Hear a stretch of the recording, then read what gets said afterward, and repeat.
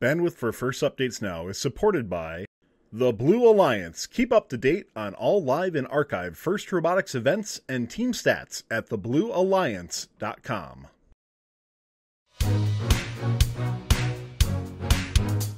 People are interested. But you know what? If you send me an email, you'll get a response, and it will be from me. And I really don't have any desire to. You haven't watched the trailer at all? No. A lot of people haven't heard of the couch division, so It's a comfy division to be in, though. it's super comfy. It's almost too comfy at times. Your response to teams who see that as a new potential issue with districts? Yeah, that's really a two-pronged question. Let's see if there's any damage from that fall. There was. They snapped 330. Still on their back. 6 seconds to go. Or was the highest ranked. And as votes continue to pour in, everything kind of changed around a little bit. So we forget to go back. First Updates Now is brought to you by Twitch. Fun is now a Twitch partner and offering some awesome subscriber-only benefits. Subscribe today or get a free subscription each month when you have Amazon Prime by linking your account and clicking subscribe.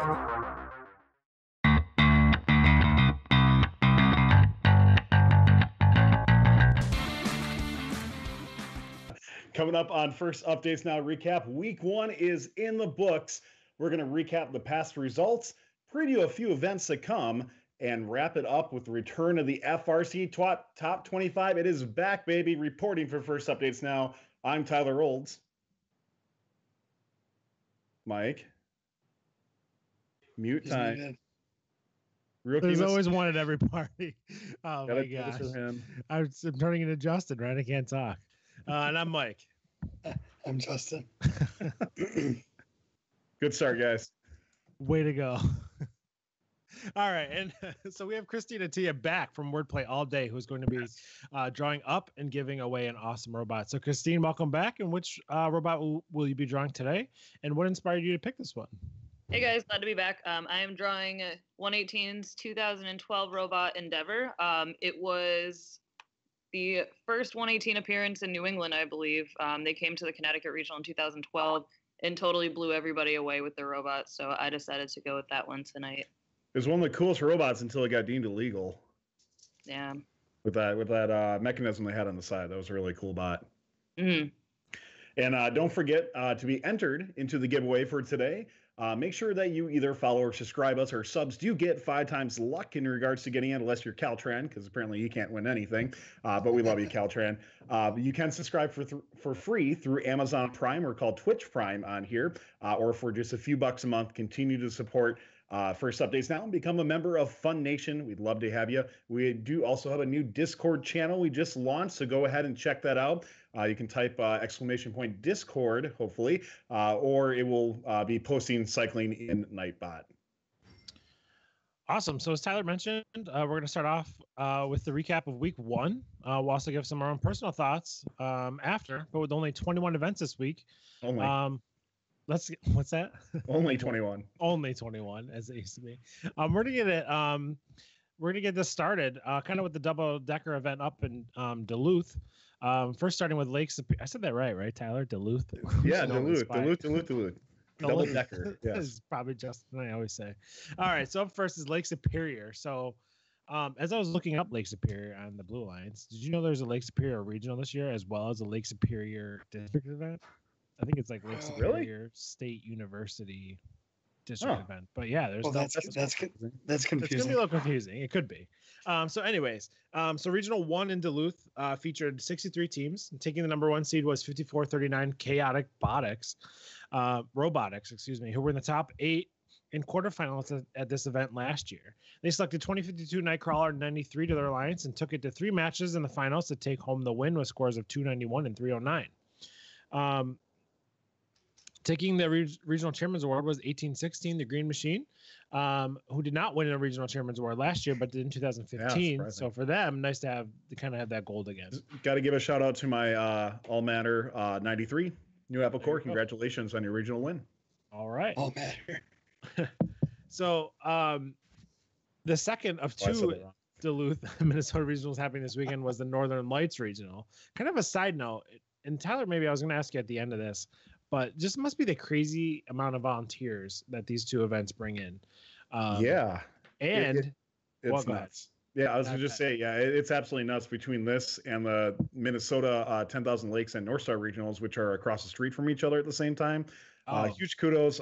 Lori, actually, who is now the lead volunteer coordinator for North Champs, is the volunteer coordinator for Minnesota, and she does an absolutely phenomenal job, along with Mark Lawrence, who's the regional director up in that area. They get enough volunteers in, and hopefully everybody gets the spots that they want. So there's two. This is also a side note. There's 2 separate weeks where there's 2 events going on at the same time. Is that what you just said? Yeah. So you have the Northern Lights and the Lake Superior event going on in the same. That's actually in the same venue. Okay. But literally, so it's kind of like at Champs where there's some sound spill and they're right across from each other. But pretty cool. You have 2 events. You can just walk over and see the other one. And then you have the North Star and 10,000 Lakes events that take place across from each other, across the street from each other at University of Minnesota. Wow. So I was going to say it was like a Throwback Tuesday, but when was all that like district event or the district paraphernalia distributed? Was that at this event last year or these events last year, or was it at the 10,000? That was at the Northern, sorry, I always think Northern Lights. It was at the North Star 10,000 Lakes event. Oh, the other one. The week 6 last year. Yeah. Let me be thinking about it. Anyways. All right. So anyways, 2987 Rogue Robotics took the number 1 seed at the Northern Lights Regional, and they selected 525 and 6758 to their alliance. This alliance would lose to the 8th seed. We'll see this again later, kind of a running theme, at least in the districts I covered. In the finals, we saw 2 versus 4, and it would be 2509, 3130, and 6613 who took the win as the number 3 alliance. 876 Thunder Robotics would take the Regional Chairman's Award home with them, and congrats to them. So that kind of does it for our first 2 events of the year. Tyler, who do we got up next? Coming up is Palmetto, located in Myrtle Beach, South Carolina, the beautiful area that it is. Long-standing regional has brought in some fantastic teams, including 11 more. 2016 world champion, Cleveland's team, 343, 359, 1102, 1287, 2614, 3824. The list goes on and on and on.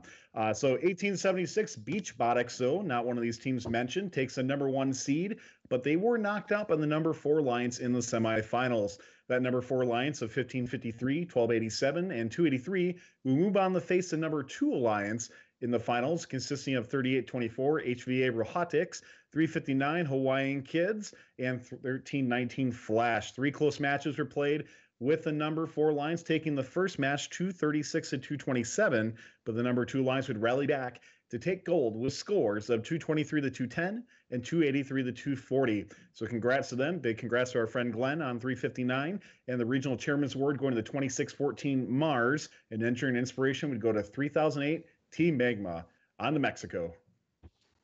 Hola. Oh, dude, you're so sad. The Toluca Regional Mexico had 44 teams from across the country to our south, and after 10 matches, Bullock, 34-72, claimed the top spot. They were upset, however, in the quarterfinals by the number 8 alliance, who also took down the number 4 alliance on their way to the finals. The Cinderella run would stop there, however, as the number 3 alliance, 31-58, 59-69, and 47-23, took the regional win. And I'm going to try this in Spanish. Felicitaciones a toda la alliancia, así como al equipo 4401 que ganó el primo del presidente. Translation, please. maybe somebody else.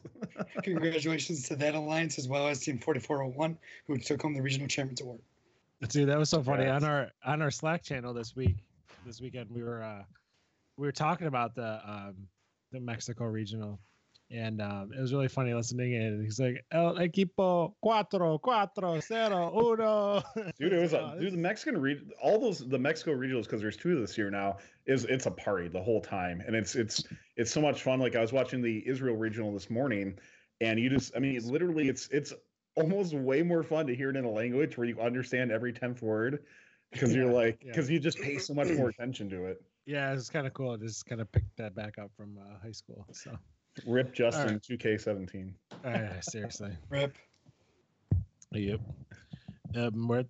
What's up next, Mike? Muerta? Is that how you say the death or something in Spanish? Anyways, all right, something like that. Dia de los Muertos. All right, so North Carolina Pitt County event in the North Carolina district featured 30 teams, but it was 37-37 the Robo Raptors, who took the number 1 seed, going 11-1. Hey, look, a district got 12 matches. Wow. Too Gotta soon, get into right? that. I know.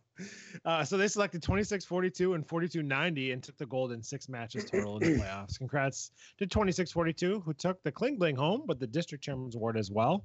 Nice. And they also took home the Industrial Design Award. I'm not sure if that's given on Friday or Saturday, but if it was Saturday, I think they're all on. They're all on the second day now. Oh, are they? Or Sunday, I guess, for districts, but or whatever it is. Yeah. Sunday. But so on to the Israel district. So finishing up their weird schedule as always, because it always messes with us. Israel entered their first district event with quote district event number 1. If you look it up on Blue Alliance. So 1574 made some heads turn with their frequent 40 kPa auto that we saw. Really. I was told, I didn't have a chance to look them up yet, but a really, really effective shooter that they have to score some fuel in the boiler. So they took the number 1 seed and selected 22-30 and 67-38. Stumbling a bit in quarterfinal 1, match number 1, they won the next 6 straight to take home the win, outscoring their opponents in the finals by a combined margin of 399 points. Wow. Which is completely dominant. That was over 2 matches. So they outscored their opponents by an average of 200 points a match. So they took home the team taking home the District Chairman's Award was 45-90 Green Blitz. So congrats to them. On to FIM. Actually, one thing I just want to talk about, because I was watching the Israel, I just happened to randomly turn it on, and I got into the semifinals watching the Israel District. 1574. Now you guys can vote for them next week, and I think is that there's 3 events, Israel events, all within 7 days or something like that. It's just really consecutive, I think, for the districts. Yeah. But you'll be able to vote for them next week in the FRCTop25. It is the first time where I watched the match and I was just like, wow, like that. This is all the people who were complaining about fuel not being scored in week 1. This, I hope, changes your mind. Now, we saw a couple other teams that we'll talk about, and in 33 and 118 scoring a few, and a couple other teams doing that. But this is the team that they were consistently getting like 35 kp in auto, even a couple times getting more. And if they didn't get enough kp in auto, they were able to score the rest within 30 seconds. It was absolutely phenomenal to watch. Oh, can't wait to watch it. Yeah. All right, FIM. So we always know FIM is a long run, so we'll try to keep it condensed, but still cover everything that we can, that we need to with it. And starting out in FIM is the Kettering event in Flint, Michigan. Kettering number 1, actually, because I think there's a second one next week there. Not as many notables as other events with the 40 teams here, but you did have 70-245, 26-19, 51-50, and 54-60. Looking to take the field by storm. It would be, though, 26-19, the Charge, taking the number 1 seed, selecting 50-86 Cadillac Connectors and 52-15 Steagles to be part of their alliance.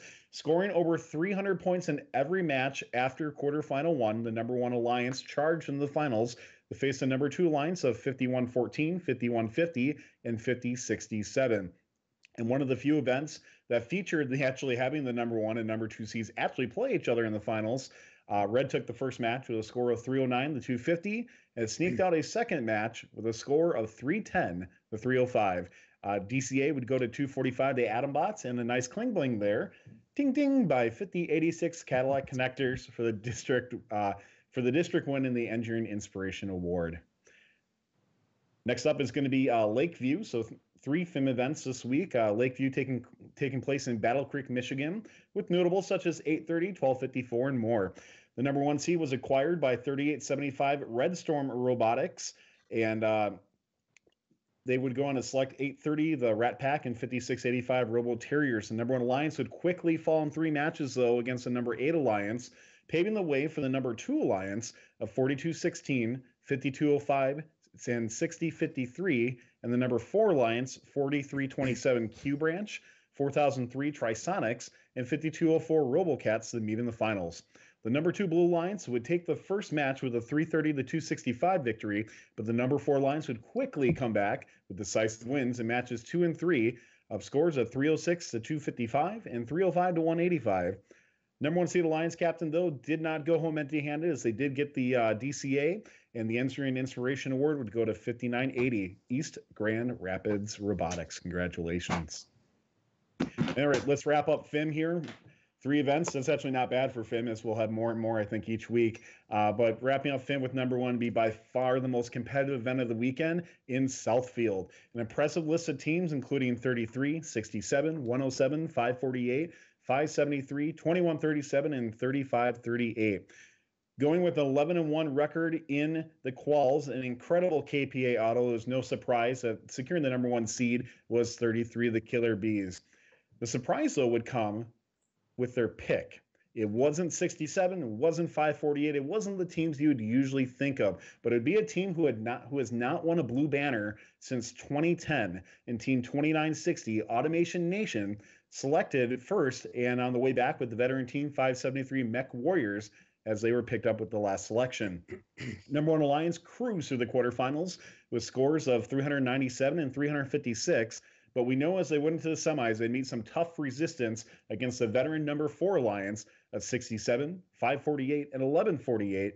In the first match, we did see a bit lower score, 272 to 195. One Alliance still taking it over the number 4. But the second match is where it really was. It came to a last second with only 3 seconds left. 2960 Automation Nation took out the number 4 Alliance, and the number 1 Alliance advanced to the finals to play the number 6 Alliance of 1481, 4680, and 5467. The alliances would trade close blows, with the number 1 Alliance taking the first match with a 324 to 310 win, and the number 6 Alliance actually taking the match number 2 with 305 to 291. So as we get down to finals 3, could have been another upset for 33, getting knocked out early at state last year, but it wouldn't be. It's great to see 33 back here with a 35 KPA in finals 3. It took the number 1 Alliance with their climbs all the way to the win. Great to see 33 back with another fantastic machine this season, and the Chairman's Award would go to 548 Robostangs, and EI would go to 107 Team Robotics. Now let's move on to the New England District with Waterbury. Hey, you should play in the Waterbury Open tomorrow. We should. Anyway, no, it's a Happy Gilmore reference. Anyway, 42 older than some of the kids watching. They probably would have been born when that was out. Yes. Wow, that makes me feel old. Anyway, 42 teams hope to get their New England District play off on the right foot. 34-64 Sim City seeded first in Waterbury with 177 and 178. That alliance would advance to the finals, where they would eventually fall to the number 3 seed of 236, 3654, and 181. Congrats to them, as well as 1071, who picked up the District Chairman's Award. I just want to give a quick shout out to 1071. This is their first Chairman's Award win, and it's very long overdue. So it's a pretty big deal for that team. Nice. Congratulations. That's awesome. Thanks, Christine. So moving on to my featured Granite State event, or my featured New England event, which is going to be Granite State, brought 39 teams to Windham High School. Turning heads at this event early and across FRC was team 5687, the Outliers. They're driving and making mistake-free gear placement. They were the class of the event. Easily seated first and paired up with 1058 and 4908, and quickly dispatched the number 8 and number 5 alliances on the way to the finals. On the other side of the bracket, the number 2 alliance did their best to mimic what the number 1 alliance was doing, and 1084 or 2084, 95, and 3958 set up a rare, actually Tower mentioned this, maybe it's not as rare as we thought, but a rare 1v2 Steamworks showdown. In match 1, the score was tied after auto, 75-75, as both alliances got a rotor going and gained the mobility bonus. In teleop, no fuel was scored, but gears were quickly transported by both alliances. The difference was the number 1 alliance was able to get that 4th gear going, earning the 100-point playoff bonus, taking the win. In match 2, scores were again even out of auto, and both alliances got 3 rotors spinning. Ready for takeoff points were also even, and the only thing preventing a tie in this match was 50 penalty points awarded to the number 2 alliance to push it to a 3rd and final match. The consistency of both auto modes were again on display, as again even auto modes meant the driver control period would decide the event. Like the first match, the Red Alliance was able to get that 4th rotor spinning and take the event win. Congrats to that alliance, as well as 34-67, the winning Windham Windup, and their District Chairman's Award. Well done, Justin. Thanks, buddy. I'm hanging in there. You're doing great. And Happy Gilmore came out in 1996, by the way, so there's no way any of these students were born by that time. Wow. You should go watch it. It's a great movie. Granted, I was only like 9 or something. It's a great movie. It is a little NSFW, just heads up. Oh yeah. All right. It's your parents. On to the Southwest Virginia district event in the Chesapeake district. They saw 38 teams compete in Blacksburg, Virginia, but it was 540. The Talon Godwin Robotics team, who took the number 1 seed, they had no district wins last year, and they were ready to change that. They selected 587 and 3494 to their alliance. After losing to the number 8 alliance in the first match, battled back through and got into semis, where they would end up losing those 2 matches. Oh, I'm sorry. And in those 2 matches, it was on to the finals to play the number 7 alliance. So winning the first match, they lost the second, but won the third with the exact same scores as their first match. I think it was like 280 points. So congrats to their alliance, as well as 1629 Geico for taking the district chairman's award there. Moving from one district to another in the Chesapeake district, we're moving over to Northern Virginia. We were just in Southwest. So running simultaneously in the Chesapeake district was a Northern Virginia event where they saw 39 teams, which was one more than the Southwest event. And it was 55-87 Titan Robotics, who took the number 1 seed with a 1.66 ranking score. They selected 14-18 and 21-86 to their alliance and took the dreaded ace seed upset. So this is number 2 for me in the quarterfinals. They passed the torch to the 8th alliance, who then passed the torch to the 5th alliance, who then played the number 3 alliance in the finals. And it would be the 3 alliance of 384, 1731, and 4472 who would take the win in 3 matches. 612 Chantilly Robotics would walk away as district chairman's award winners there. So congrats to them. I just want to call out, so 1.66 ranking star. That's 10-2. Okay. I was saying, man, that seems really low for the number 1 seed. But when you don't have any other extra ranking points, I guess that makes sense. So, all right, let's move on to the Peachtree District. Let's shift gear, and with the Gainesville event featuring 39 teams, including 1002, 1311, 1648, 1746, 4026, 4188, and 4468. With Peachtree starting to establish powerhouse teams, it would be a team that was never really been an alliance captain before, in an official event at least, with 4941 RoboBib, who would take the number 1 seed.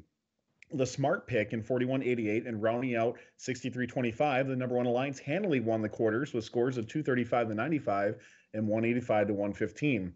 After winning the first semifinal match, the number 1 alliance hit a brick wall with the number 4 alliance of 1648 G3 Robotics, 1746 Otto, and 832 Oscar, which kicked their alliance in gear with victories over the number 1 alliance in the semis, taking them to the finals. The number 4 alliance would face the number 6 alliance of 6705, 4112, and 4026. Number 6 Blue would squeak out a close match with a score of 257-255, but Red came climbing back to take the Gainesville event with a score of 306-256 and 255, the 155. Big congrats to the number 4 alliance and also 1311 Kell Robotics for the DCA and 4188 Columbus Space Program for the Engineering Inspiration Award. All right, so we're going to head to the Pacific Northwest and now the West Bet. Everyone laughs every time I talk. It's really depressing. No, we can take over for you, buddy. No, I was imagining you saying "pinu, pinu" in Pinu, pinu. Fim is impossible. Anyway, the 2 Pacific Northwest events this weekend. The first we'll cover is the West Valley event. 30 teams competed for gold, and after 12 matches, again, the 12 matches, wow. 45-13 kept in the number 1 alliance, leading 32-38 and 4104 to the finals to face the number 2 alliance at 1595, 5902, and 6076. After 2 matches, the number 2 alliance was able to make the upset and take the win. Congrats to them, as well as 1595 for picking up the Kling Bling with their district chairman's award. And my good friend Mike's going to help me out with my second Pinu event. Oh boy, bro. Make us all feel so bad for you. All right, so another featured event from Justin this week in the Pacific Northwest was the Auburn event in Auburn, Washington. So 40 teams played 12 matches, and with a ranking score average of 1.66, 49-15 Spartronics took the number 1 spot. They selected 5803 and 3223 and were destined for the finals, but not without some tough challenges, needing 3 matches in both the quarters and the semis to advance to the finals. On the other side of the bracket, it was the number 7 alliance making noise. 44-69, 55-88, and 46-81 would upset the number 2 and number 6 alliances on their way to the finals. In match 1 of the 1v7 finals, just 16 points separated the teams with 90 penalty points handed out. It was anyone's match, but the number 1 alliance took the win. In the second match, teams were even, 75-75 coming out of the finals. Both alliances got 3 rotors engaged, but the Red Alliance was able to get all 3 robots ready for takeoff and in turn took the event win. Congrats to them as well as 1318 on their District Chairman's Award. And from one... What? Thank you. Did you say something? Oh, you're welcome, man. Anytime. So from one district to the next, we're going to go over to the H&H event. So we would see 36 teams at the Hapworm Horsham High School to compete this past weekend, and it was 708 Hatters Robotics who took the number 1 seed. Hatters has won a district event every year since 2015, so at least one a year. I think they won the Mar District Champs in 2015 as well. So definitely a team in Mar that has really been making their mark. They selected 1257 and 4373 to their alliance, but would end up losing to the 8th alliance, the 3rd time, just for me, that I've talked about that has happened this year, so far this year. We would see 3 versus 4 in the finals, and after 4 matches, yes, 4 matches in the finals, we would see the number 3 alliance of 3974, 2590, and 2539 take the win. I mean, what are the chances of there being a tie in this game? You know, just with it happens, man. There's a couple of them out there. It's just like, you know, what, like the one and what. So like, okay, so the odds are actually pretty good if there's no KPA. Yeah. So if there's no ball score, then the odds are out there that have that happen. I gotcha. Yeah, you're right. But yeah, just figuring that that would say it. So 708 would go home with the gold, however, even though being eliminated in the playoffs by taking the District Chairman's Award. So you guys covered H&H kind of on Game Day Live. That's correct, right? Mm-hmm. Yeah. So any additional thoughts to H&H, or, you know, why maybe any additional thoughts to have our Horsham, first off, and then 2, I guess you kind of answered my question. Why are we, or no, this is a different question. Why are we seeing a lot of 1 versus 8 upsets? Or so I mean, the first thing, so Libby and Ben were covering. I was doing the producer work in the background, and so I try to catch as much as I can during that. It's hard to do it from a producer standpoint. But from the event itself, I mean, first off, H&H, by the way, huge kudos for you for actually getting your crap together and having the events run in a timely manner, which was nice. I'm not a big fan because they reduced the amount of qual matches because I know we had to start early, but the playoffs were extremely smooth. So I just want to give them big credit because, I mean, literally compared to Hub City that we did on Saturday, where it was 4.5 hours to cover to the playoffs. This was, and we didn't take as many matches to 3. This was much more efficient. So big kudos to them for running the event, except for the shame on you for taking away events from district teams, which I don't know why I care, because I'm in Wisconsin. We don't have districts anyways. 1v8 upsets. So this is something that Karthik will tell you many times, and we talked about this on Game Day Live when he was on Saturday. It's death by serpentine, and there's just, you know, from events wise, there is depth in a lot of these events, but there's not enough depth by the time you get back to the number 1 seed. And so we're starting to see these number 8 seeds be able to pick up either a really good defensive bot or a good gear shuttler or something in that regard. I will tell you that, and I think that this is starting to be proven by like 33 and by Miss Carr, that by the time this game gets into its real meta phase, as we get, you know, into week 3 and week 4, I think we're going to start seeing that die down a bit, because as we start getting alliances who can get KPA and auto, number 8 alliance is not going to be able to do that. And having that bonus, what will essentially be 60 points, 40 for the KPA plus the 20-point bonus, I think that's going to give number 1 and number 2 alliances a big edge. But for the first couple weeks where all teams are doing is gear shuttling and then playing defense, I think it's much more attainable for number 8 alliance to win right away. I don't know what you think, Mike.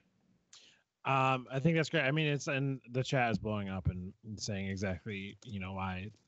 And you said it too. Without these teams shooting much or at all in the boiler, that's why we're seeing these ties. And you're right. Like it's you know, if you can pick up that good team while you're down there, and the 8th and 7th seeds can take these 2 robots in a row, you can really kind of pick up some of these good teams that are kind of hanging out there, and really just kind of put you over the edge over maybe the slim pickings that are left there. By number one, especially at these district events, that are only running 30 teams. There's honestly, there's just teams that aren't good, or maybe rookie teams that have really struggled, or really, teams that are just starting out and don't have the resources to build like a competitive robot. So you don't have this much option. So and early on, like you said, at these small events, like the 7th and 8th team, while they're not getting a strong second or strong first pick, they're getting kind of two pretty good, second and third, or first and second picks. So yeah, absolutely. And like I said, the game will evolve over time, and a lot of, including myself, we're quick to judge, say, oh man, like, there's no balls being shot or anything. Like it will happen, and the game will change a lot, even with only 20 point, even only with a 20-point bonus for reaching the kilopascal count. That's going to make a big difference, because really it's 60 points with the balls being scored. So cool. All right, let's move on to the Indiana Tippecanoe event. Really the who's who of Indiana robotics, along with the sprinkle of Michigan, kicks off the Indiana district season with Tippecanoe. In a district event with only 38 teams, the field is quite deep. We talked about this last week a little bit: 45, 234, 461, 829, 1024, 1501, 1529, and 3940. That's really just naming a few. There's some others in there that really do well in Indiana. It would be a team, though, who has never won a blue banner before, in 4272 Maverick Boiler Robotics, taking the number 1 seed. They'd go on to pick 1501 and 447, both good-looking picks. Losing one in the semifinals, though, the number 1 alliance would limp in to face the number 3 alliance of 234, 1018 Pike Robodevil, 234 Cyber Blue, and 4926 Galactech, who soared their way into the finals. So 1 versus 3 going in the finals here. All matches were close, so close that there was actually a tie in finals match 1 with a score of 255 to 255. But it'd be the number 3 Blue Alliance who take the next 2 matches with scores of 250 to 255, strike that, reverse it, and 307 to 250. So very close matches in the finals. Chairman's Award would go to 868 Tech Hounds, with an Engineering Inspiration Award going to 1747 Harrison Boiler Robotics. So what's going up in the Northland of Canada? Hey. All right, so this was originally Justin's. I'm going to take this one too for him. But before I do that, Christine, can you show us how your drawing is going? I'm really curious. Yeah, sure. There's you a lot should of do this every once in a while. Yeah. Wait, put it close to the camera. I'd say check in, but we could get sued. Ooh. Nice. Great job so far. I'm going to win that. I think it's my I'm going to win it. It's time to be internally given away again. We need a rig emote. Yeah, I'm overdue. All right, so the Ontario Durham College event. So the first ever Ontario district. This is, I think we talk about this later, maybe when I are in the top 25. This is huge. This is a big turning point for for Ontario here. So this took place over the weekend. 41 teams descended onto Durham College to fight for that coveted blue banner. Like the first ever district win, I think is a big deal. Yeah. With some Canadian power on the sidelines, this event was a chance for the depth of Canada to shine. After 12 matches and a record of 10-2, 45-25, Renaissance Robotics took the number 1 spot, narrowly beating out 1285 the Big Bang. 45-25 would choose 2609 and 4914 to join them. After winning their quarterfinal matchup, the number 1 alliance found trouble in the semifinals, losing to the number 4 alliance of 2200. 77 Who and 6323, who would advance to the finals. In the opposite bracket, the number 2 alliance was showing its power, putting up scores in the 300s as they would advance to the finals to face the number 4 alliance. In match number 1, a little fuel was scored to give the edge to the number 1 alliance, 82 to 75 coming out of auto. The number 4 alliance would show some of their fuel ability as well, adding 13 fuel in the high goal. It would have been a slight 259 to 264 win for the number 2 alliance, but 30 penalty points propelled the number 4 alliance to the win in match number 1. Needing a win in match number 2, the number 2 alliance was only able to get 2 rotors engaged for to the 3 for the red alliance, but they climbed out. But they outclimbed them 150 to 100 to take the win, 277 to 259. In the decisive match, the score was again 82 to 75 coming out of auto. Both alliances achieved 2 rotors, but the number 2 alliance was again able to outclimb the number 4 alliance to take the win, 262 to 209. Congrats to them, as well as 772, who picked up the district chairman's award. 77 who? 772. All right. So we do actually have somebody who was at that event. He was actually on our show just a few weeks ago, but we want to bring him back on to talk a little about the event and what his experience was. So I'd like to welcome back, once we get him on, Sohaib from 5036, the Robo Devils. So let's see if we can get him on air. Welcome back here. We just talked about the latest Ontario district event. It just started this year up at Durham College, and we figured we'd bring one of those team members on who actually competed at this event right here. So why don't you introduce yourself? Let us know a little bit about your team. Yeah, so I'm Sohaib from Team 5036. We're a fourth-year team out of Scarborough, and we just competed at the Durham College event this past weekend. Yeah, so and you guys were the captain of number 3 Alliance this year, and you went to the semifinals. Is that correct? Yeah, that's correct. Ended up losing to the finalists, taking it to the third match, or the actual winners of the competition. Yeah, I was gonna say they actually won the competition. So if you're gonna lose to somebody, you might as well have it be the people who actually won, right? That's how I always feel exactly. about it. Yeah, exactly. So let's talk a little bit about, I know we were talking pre-show a little bit about some of the experiences that both your team had, some of your thoughts about the events in general and what maybe other teams can learn, both good and bad, from the event. So Sohaib, why don't you tell us a little about kind of your experience and maybe some advice you can give to some other teams? Yeah, so week one, like right at the blocks, just teams just trying to get their thing going. Early on, there was a lot of attempt at balls being shot, and towards the end of the event, there's a lot of these teams that had their whole shooter mechanism just taken off the robot to help with other things. Because really, I don't think there's probably more than 10 pressure points built up in any qualification matches, and probably around that eliminations as well. Generally, it was just a typical strategy: get your 3 rotors going and have the better climb.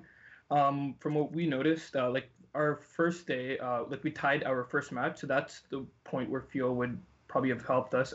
But then again, it was like a 1-team alliance. The other team they're having communication issues, and another team was bypassed.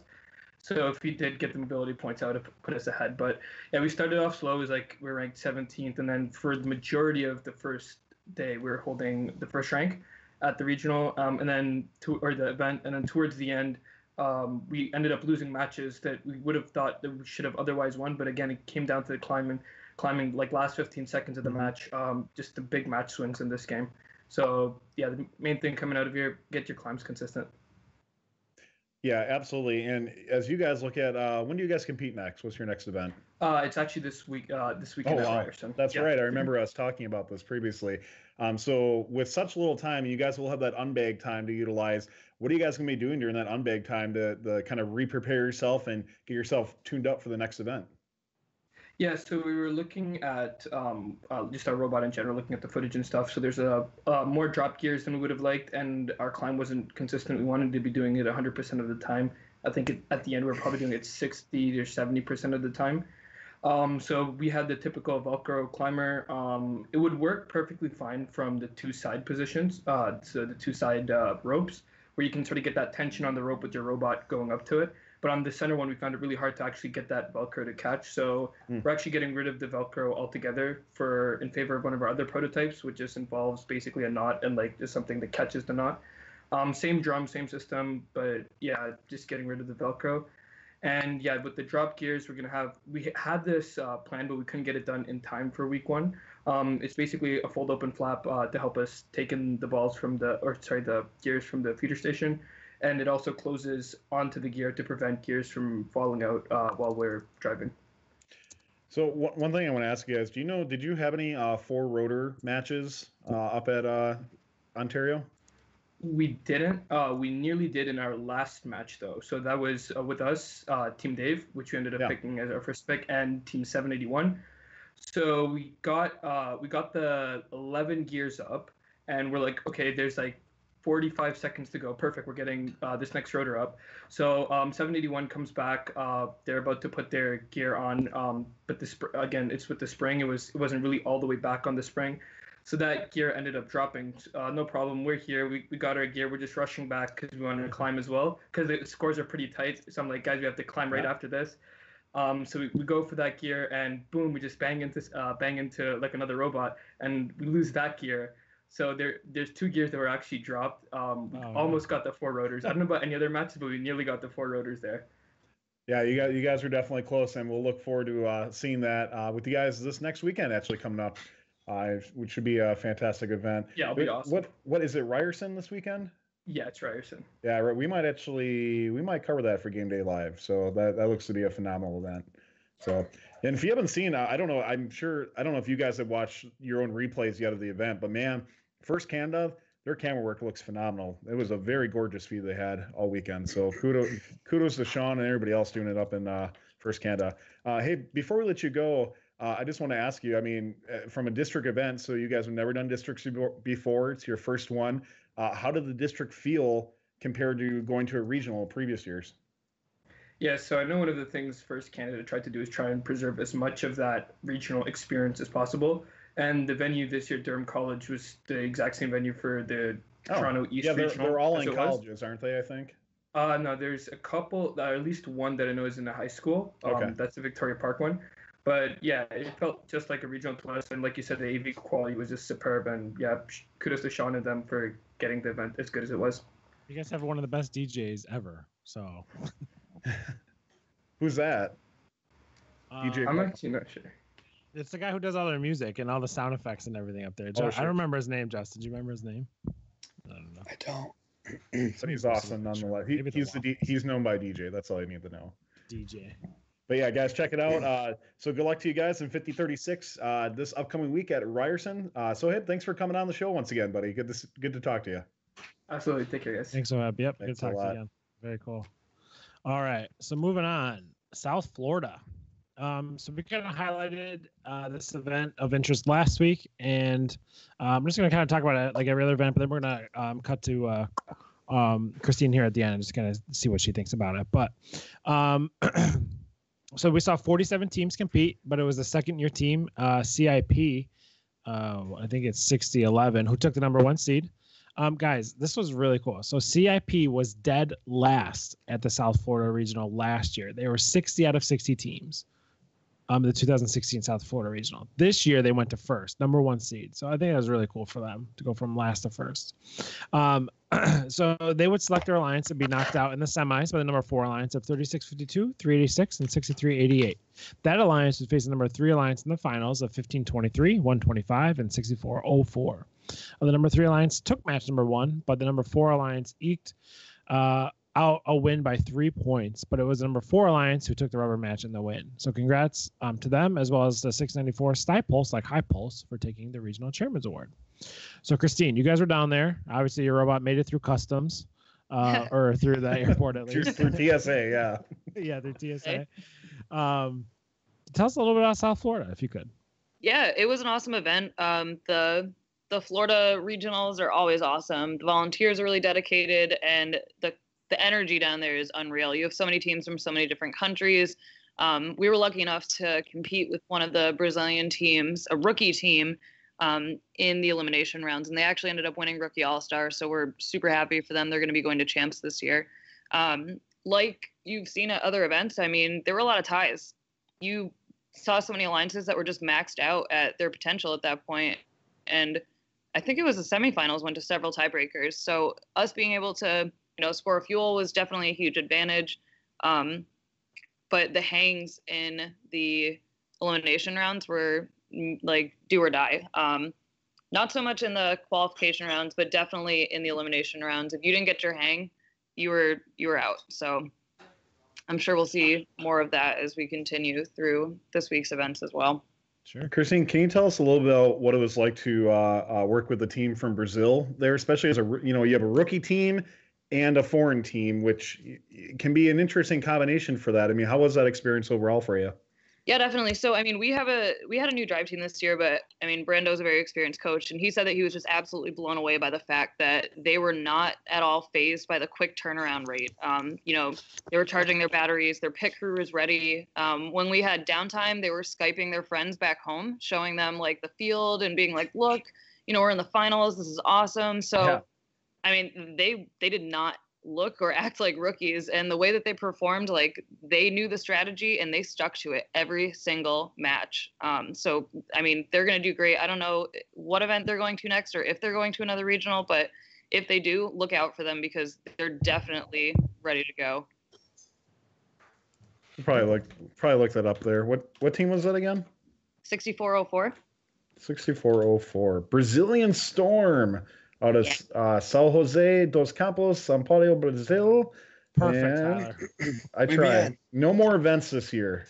Yeah. You said they're going to champs though, huh? They are going to champs. They got rookie all-star. Yeah. And, I mean, good for them.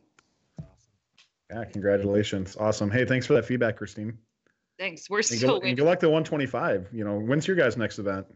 So we're actually competing at the district event that we run next week at Greater Boston. And we're running an event this week down in Bridgewater. So busy. Busy is right. And last thing I got to ask you guys. So from your shooting, when you guys had your reveal video, obviously it's always different, a little bit different when it translates onto the field. But what are you guys looking to do to improve your shooting ability? Yeah, so at the South Florida Regional, we saw 179's robot up close. We saw a lot of other robots that had great gear mechanisms. So the students were really focused on, how can we get a much more accurate stream out of our robot? So we put in a master order probably, the day after the event ended to try to play with, how can we make our ball stream a bit more consistent. We definitely had a rocky start to the event, so we were really thrilled with the outcome of the event overall. So they're definitely going to be working on the shooter. Our programmers are going to be continuously working on autonomous. Our vision tracking actually kicked in by the end of the event, so we'll just continue to work on those things and get that KPA bumped up a bit. Step by step, right? Yep, baby steps. So you place the McMaster order a day after the event. You got 8 hours from then? Pretty much. McMaster car is always it's so crazy. We always joked in high school that they had people just waiting at the printer ready for the print off, run and grab it and ship it right away. Seriously. Okay. Awesome. Cool. Thanks, Christine. Thanks. All right, let's round out our events this week with the Hub City Regional down in Lubbock, Texas. With 46 teams, this event was absolutely jam-packed, especially with some superstar teams, 118, 192, 624, 1477, 2468, I almost said it wrong, 2481, 3847, just to name a few in that. And as we go into this event, we know that many eyes were locked onto the Robonauts with their incredible reveal videos that they do, and the 2016 World Champions, 2041, the Robotiers. But it was actually a team who's consistent in gear delivery in 3366 Plowbots who would take the #1 seed and completely throw off the entire alliance selection as they scorched the 2nd through 4th seeds from picking each other. So 1477 declined, 118 declined, and 2481 declined, which really put an interesting flux in it. I know some of those teams were really looking forward to working with each other. Perhaps, though, a good reason for declining that team, as the #1 seed lost in 3 matches in the quarterfinals against the #8 seed of 1817 Lano Ascarado Robo Raiders, 935 Rail Robotics, and 4063 Tricks Are for Kids. I know I rolled that R at the end. I couldn't help it. Translate for, Hispanic to English, it was hard. So in an event where there were 5 out of 7 of the playoff groups going to 3 matches, it was a long day. It was back and forth the entire way. Some absolutely incredible matches, especially from the semifinals on. Probably one of the biggest surprises, though, was seeing 118 come very, very, very close to destroying the robot after their climbing strap sheared off twice against the davit, landing the robot both on their side and actually completely upside down. If you haven't seen the picture, go to the First Updates now, either Twitter or Facebook page. We have it posted on there. Literally, they land upside down. They became team number 811 temporarily. And they're 811. Yeah, I mean, they were in 118. They had some issues. They were able to get some of their shots on for KPA around 20 or so in auto. But we'll talk about them a little bit, especially as we get into the top 25. But along with smart defense, that took place. The #2 alliance of 1477, 3847, and 158 went into the finals. But if we look on the other side, with the #1 seed defeated, the #8 seed had to go against the #4 seed, which is captained by the world champion at 2481, along with 2341 and 2395. Consistency and some amazing defense played by 4063 Chicks Are for Kids, completely shut down the number 4 Lions and took the number 8 Alliance into the finals. And what an amazing finals it was that we saw here. In match 1, the number 2 seed seemed to be able to finally go around the number 8. One thing that Carthan and I talked about in Game Day Live is it seemed to take forever for Texas Torque to figure out that they could go around the other side, and they just didn't have to plow through the defensive robot. But they did end up getting it, winning the number 1, or winning the first match with a score of 265 to 231. However, though, in match 2 would be a different story, as the Blue Alliance was unable to secure a third rotor and a third climbing robot, where the number 8 Alliance took match number 2, 284 to 195. Match 3, though, was completely down to the wire. The Blue Alliance took a quick lead with a rotor and autonomous, and with over a minute left, 18-17, actually it was about, I think, 115 seconds left, 18-17 lost connection on their robot and didn't recover the entire match for the number 8 Red Alliance. So 2 robots playing for the number 8 Red Alliance with close to 2 minutes left. Amazing defense. An unfortunate slip up over on the blue side. 159 got stuck on a gear, which kept both teams from only scoring 2 rotors. And then 159 with a free climb, unfortunately, was not able to get it. That would have put them over the top, having 3 robots climbing over 2. It left to a messy but well-deserved victory for the number 8 Red Alliance. That's right, folks.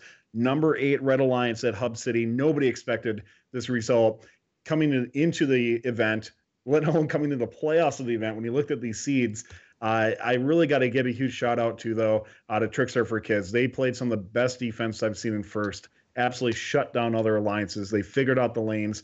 Kudos to them, and kudos to number 8 Alliance. And a big congrats to 624 Kryptonite for their Regional Chairman's Award, and a double silver Kling Bling, the 3847 Spectrum, with a finalist and Engineering Inspiration Award win. Wow. To move to the chat, FRC 811. Rippo Knots. Rippo Knots. Show title. That's it. Fantastic. So, hey, before we get into the top 25 and stuff, we just want to preview a couple events. We're not going to take too long on this, but some events that we have our eyes on. These aren't ones we're necessarily doing Game Day Live for, but a couple we kind of had in mind. So what are you guys looking at for week 2?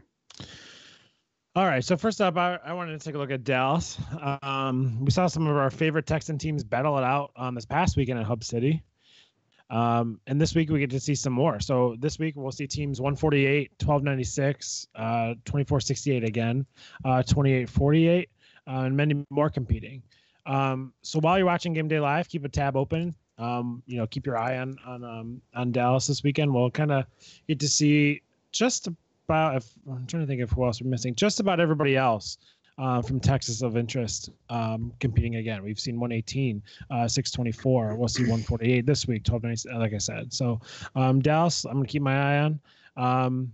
As always, 148 puts out a stellar robot every year. We've seen their release video for Rogue. I'm very excited to see them. And that's it. Yeah, and Nick, our producer, is actually on 148. And Nick's telling me that their robot is literally, it can do everything in about 30 seconds. So I know he can't defend himself there, but make sure if they don't do everything in 30 seconds, make sure you just totally call out 148 on it, because they're going to do everything in 30 seconds there. Nick assured me. Yeah. Thanks, Nick. Appreciate it. Nick, our producer behind the scenes. Thanks, buddy. Oh, thanks to Nippon too for 3310 breakaway. Yeah, absolutely. All right. Our next one is going to be that we're going to look at is going to be the Arkansas's Rock City Regional. Let's take a closer look with over 51 teams. Really not looking disappointed. The cool thing about Rock City is it always seems to get teams from out of state from a good reach. So you got the hometown favorites, 16 Bomb Squad, 39-37 Breakaway. Will always be interesting to see play, but they're also joined by 141 Wobot. Mississippi teams, 364 Team Fusion and 1421 Team Chaos. And I really got my eyes on 3310 Blackhawk Robotics competing here instead of in Dallas this weekend.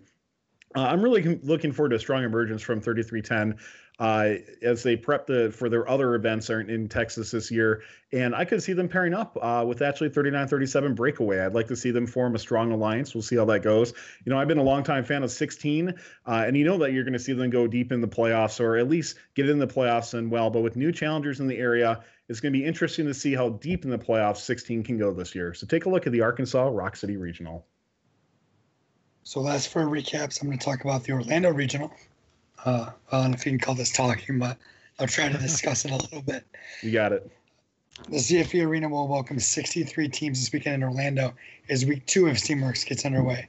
Several good teams will be bringing the robots to the field for the first time, including 180, 108, 801, and 1582, as well as teams who just competed last week, like 233, and who won just last week, 386, Voltage, and 3653, as well as the Rembrandts from the Netherlands who've enjoyed a nice stay in Florida between the 2 weeks, so that'd be pretty cool.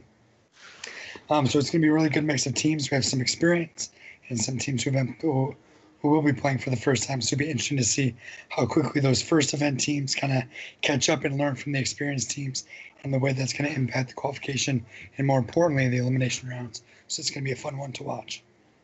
Absolutely. Hey, breaking news here. Team Update 16 just came out. Nick, if you can bring that up on the screen there, if you're not still mad at me for talking up 148 too much. But so some interesting things on here. That there is is this retracting what they said before? Because now it says keep your limbs safe and reach outside the port except for incidental and brief excursions outside the port and above the deck. That's what the update was before. Reaching outside the port to retrieve a gear is in violation of C, as retrieving a gear is not manipulating the carriage assembly. Reaching outside a port to untangle or pull a pull cord is not. Okay, so now you can reach outside the port if it's not for a gear, if it's for the pull cord or to untangle that or something like that. But now for the gears, they're basically saying you're doing it wrong if you reach outside trying to get a gear. If you're reaching over to get it out. Yeah, well, if you're reaching through, so like if you're not pulling it back all the way, and grabbing the gear, if you're doing it differently than that, even if the field malfunctions, apparently, that I don't fully get it, guys. I mean, the robots can only be so tall. I don't see how they can become in contact. I mean, maybe if something breaks and flies off, but then again, isn't somebody's head willing to be cut off if that happens then too? Yeah. Yep. So I don't know. I mean, I get the safety thing, and First always says safety is part of their things in it. But when you have, in Hub City, both alliances had yellow cards coming into the finals. And it's like, what if an event would have been lost because the team just got another yellow for accidental excursion of their hand going outside? It's like, come on. I mean, those pilots had more than enough stress to go through. And we should have, I mean, there should be 3 pilots in there first off. And they had more than enough stress to try to make them think about every little, pity rule in regards to something like this. But I don't know.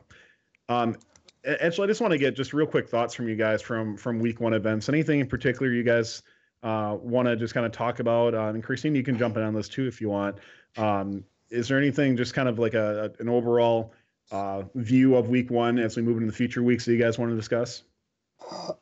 I'll say very briefly that I'm just blown away by how few teams are scoring fuel in matches where nobody's scoring fuel. I find them just very, very boring to watch. I know that there's not much First can do at this point to encourage teams to score fuel, but I just can't believe that this is the game that First imagined they would be seeing, especially with the amount of fuel on the field. I think they had to believe that more teams were going to be shooting fuel. Fuel has become a better defensive barrier now than what it has become a defensive scoring mechanism. Yeah.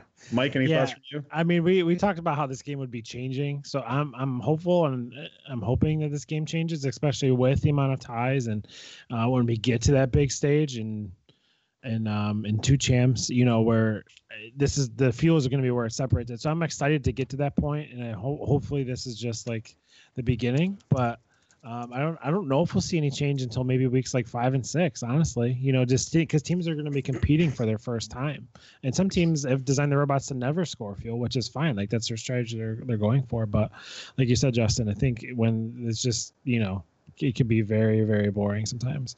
And then the other thing, I don't think we're gonna talk about it later, and we don't have to get into it now. But just the fact that some teams were, had matches taken away from them this weekend, and I understand why, but I don't think it's right. But that's what I feel. Christine, any thoughts for you about week 1? I mean, we were lucky enough to be at an event where the field was pretty much ready to go and there weren't major setbacks. I'm hoping that, moving into these next weeks that all the fields get the parts that they need. We definitely noticed some slight inconsistencies on the field because There are so many little details, like the retro reflective tape on the boilers wasn't straight on one of the boilers on our field. And you got it. You actually got retro reflective tape shipped to your event. Yeah, so we were. All right, well, that's a positive there. But I mean, there were just little things like that. I don't know. I'm hoping that, for the FTA's sake and everybody else's sake, things come together, and I think they will. On the fuel note, I mean, we were lucky enough that that's basically what we designed our robot around. So I'm excited to see how, our strategies evolve as the game goes on. I'm guessing in New England, there's definitely going to be a ton more defense, especially for alliances that know they can't get that fourth rotor. We're going to see that defense way more. We didn't see a whole lot of defense in South Florida until maybe the semifinals, but we'll definitely see it when we start competing in New England, I believe. So one thing I want to talk a little bit about was field inconsistencies between that.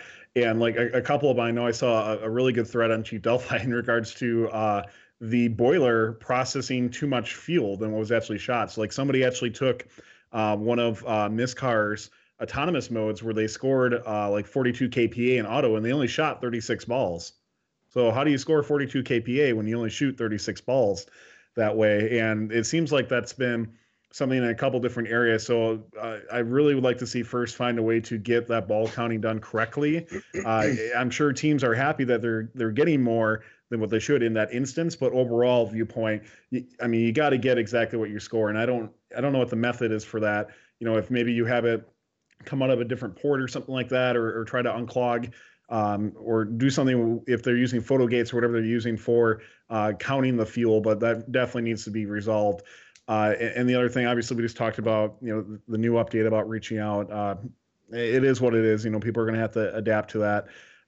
So I'm really just looking forward. This happens every year, first off. I mean, everybody whines and complains about there's issues and that sort of thing. And it sucks, I know, because for many of you, you just paid $5,000 to go to an event that had a lot of issues. But it comes down to either first needs to be testing this stuff way more ahead of time, either release the game ahead of time or something like that, or that's just going to be a reality of week one events is that we're going to have issues. It sucks, but it's just a reality with that. And why personally I don't prefer to go to week one events is because of something like that. Yeah, I would definitely. Go ahead. Sorry, go ahead. No, you go.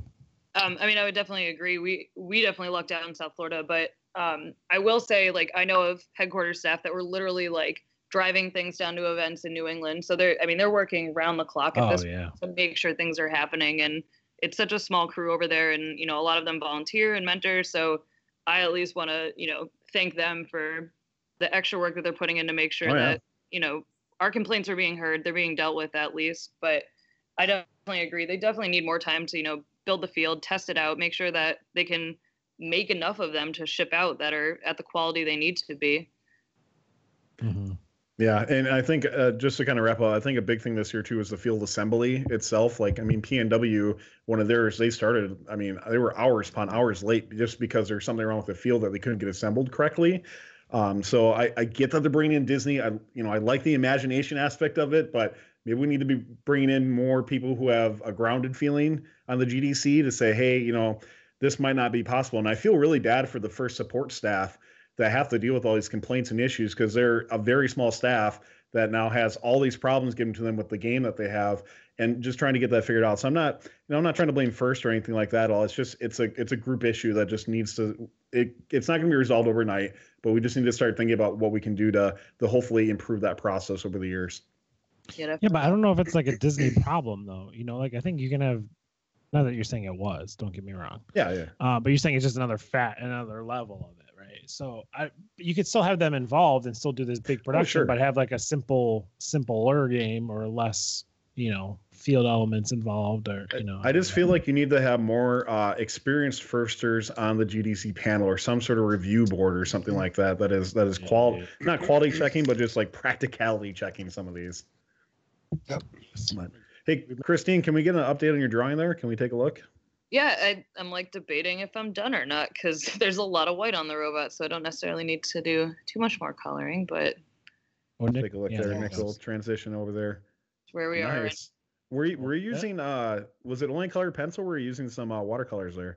So these are watercolor pencils, which I discovered in my first year of teaching actually. So it's 2-in-1 and they are really fun.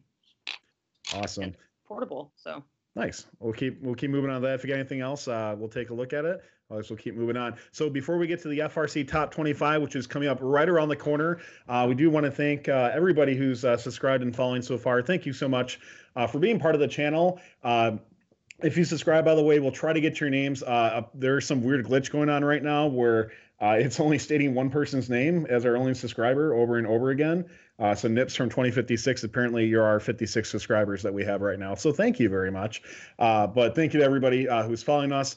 You can subscribe for free through Twitch Prime if you want to. If you have Amazon Prime, just link your account to Twitch. Or for a few bucks a month, you can help support us. Free emotes. We do have a Discord channel that everybody's invited to, but we do have a sub-only area as well. So thank you very much for your support. So coming up, FRC Top 25. As we get ready to transition for that, let's take a look. Mike, we do have a video coming up, don't we, from one of our friends?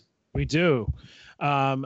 So before we get to the FRC Top 25, our friend Jordan Grant, who's an alumni of FRC 610, has started a cool web series called Questions with First Robotics Kids. So let's take a look at our video. All right.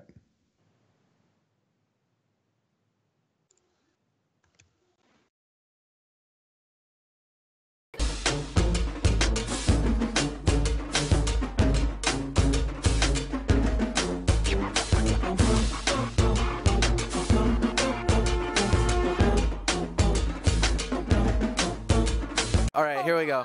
What's heavier, a pound of aluminum or a pound of cotton? Oh, come on. Pound of aluminum. No. Cotton? Sure, why not?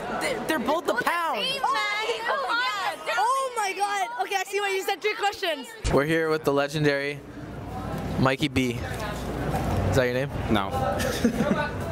Okay, we're gonna ask him some trick questions to see how smart first students really are. First question is, what's heavier, a pound of aluminum or a pound of feathers? They're both a pound, the same weight, aren't they? Calvin. Pound of aluminum or a pound of feathers? They're all the same. You sure? Yes. Almost got it. Aluminum. Wait, no. Are they the same? I'm gonna say they're the same. They're both a pound. I don't know. They're both a pound. Okay, they're both a pound. So then I agree with that then. They're both a pound. First question. Oh dear, what did I sign up for? Same weight. Second question. There are 6 robots on the field. All but 2 die. How many are left? 2? Yeah? No? Wait, 3. No.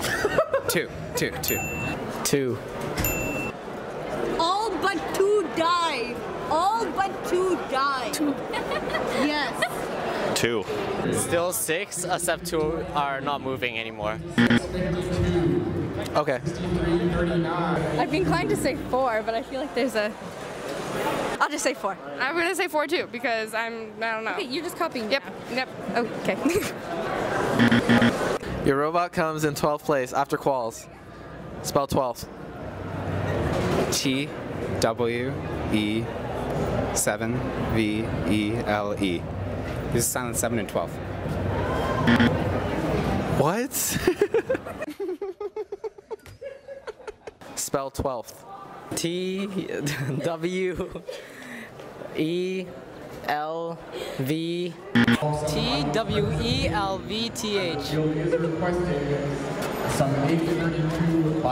1, 2, TH. No, TWEL 12 TH 12th. That would be it. Thank God for autocorrect, I guess. TWELTH. TWEPHELTH.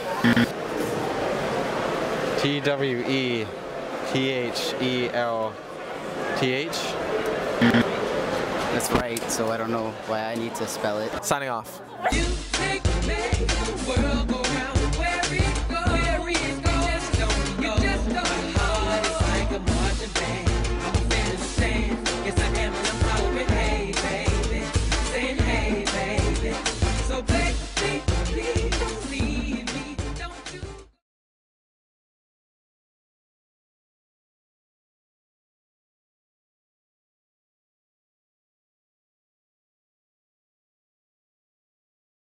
on Recap before the full episode releases.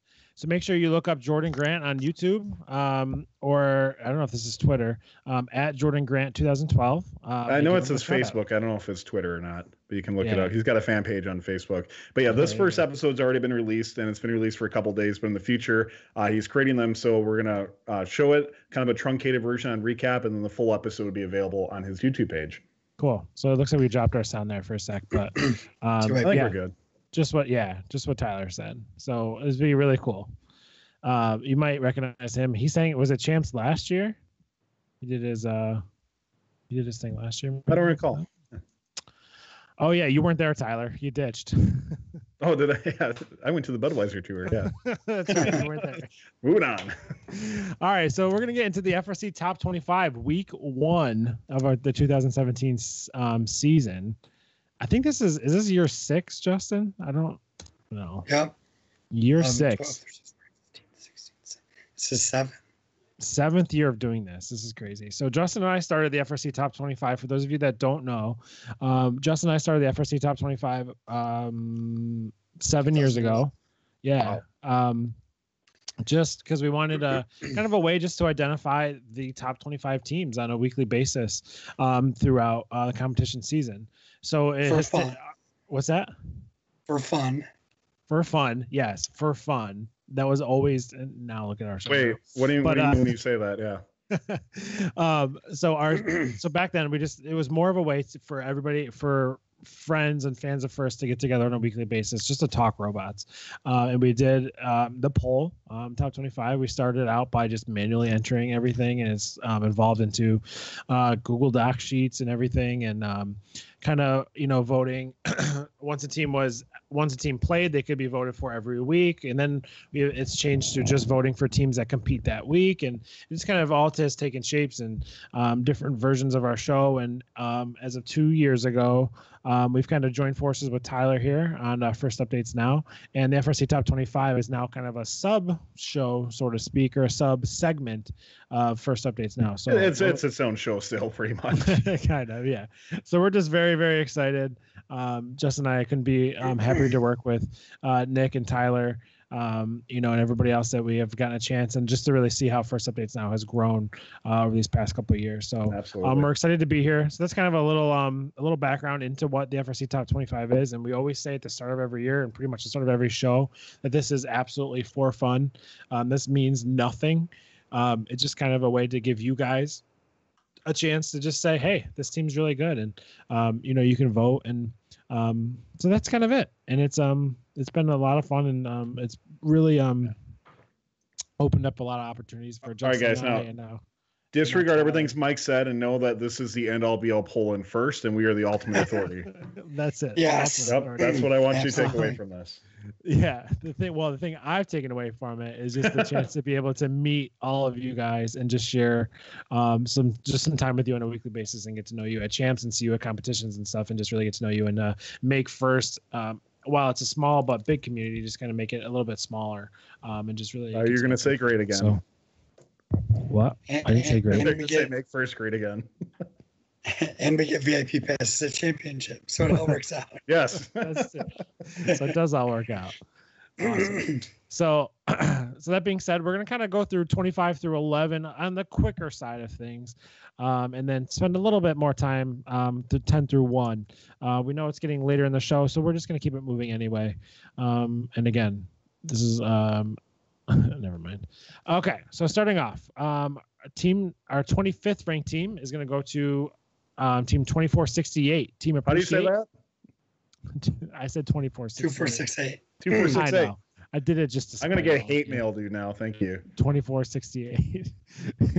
I think the first time Justin and I ever saw that team and their name were like that had we were at the thing. Do you name your team that because you have to, or anyways? So they're from Austin, Texas, and Eanes, right? Sure. Eanes Independent School District and Westlake High School. It's Team Appreciate. They have an overall record of 7-7, and they were quarterfinalists at the Hub City Regional.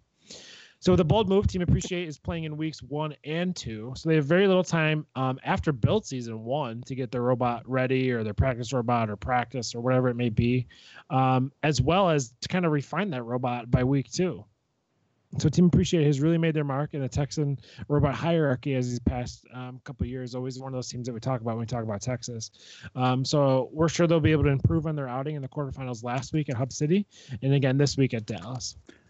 They'll also be competing at the Silicon Valley Regional as well. I was going to say they kind of fell into the trap of after everybody else declined the number 1 seed, they were ranked 17th and didn't really have a choice.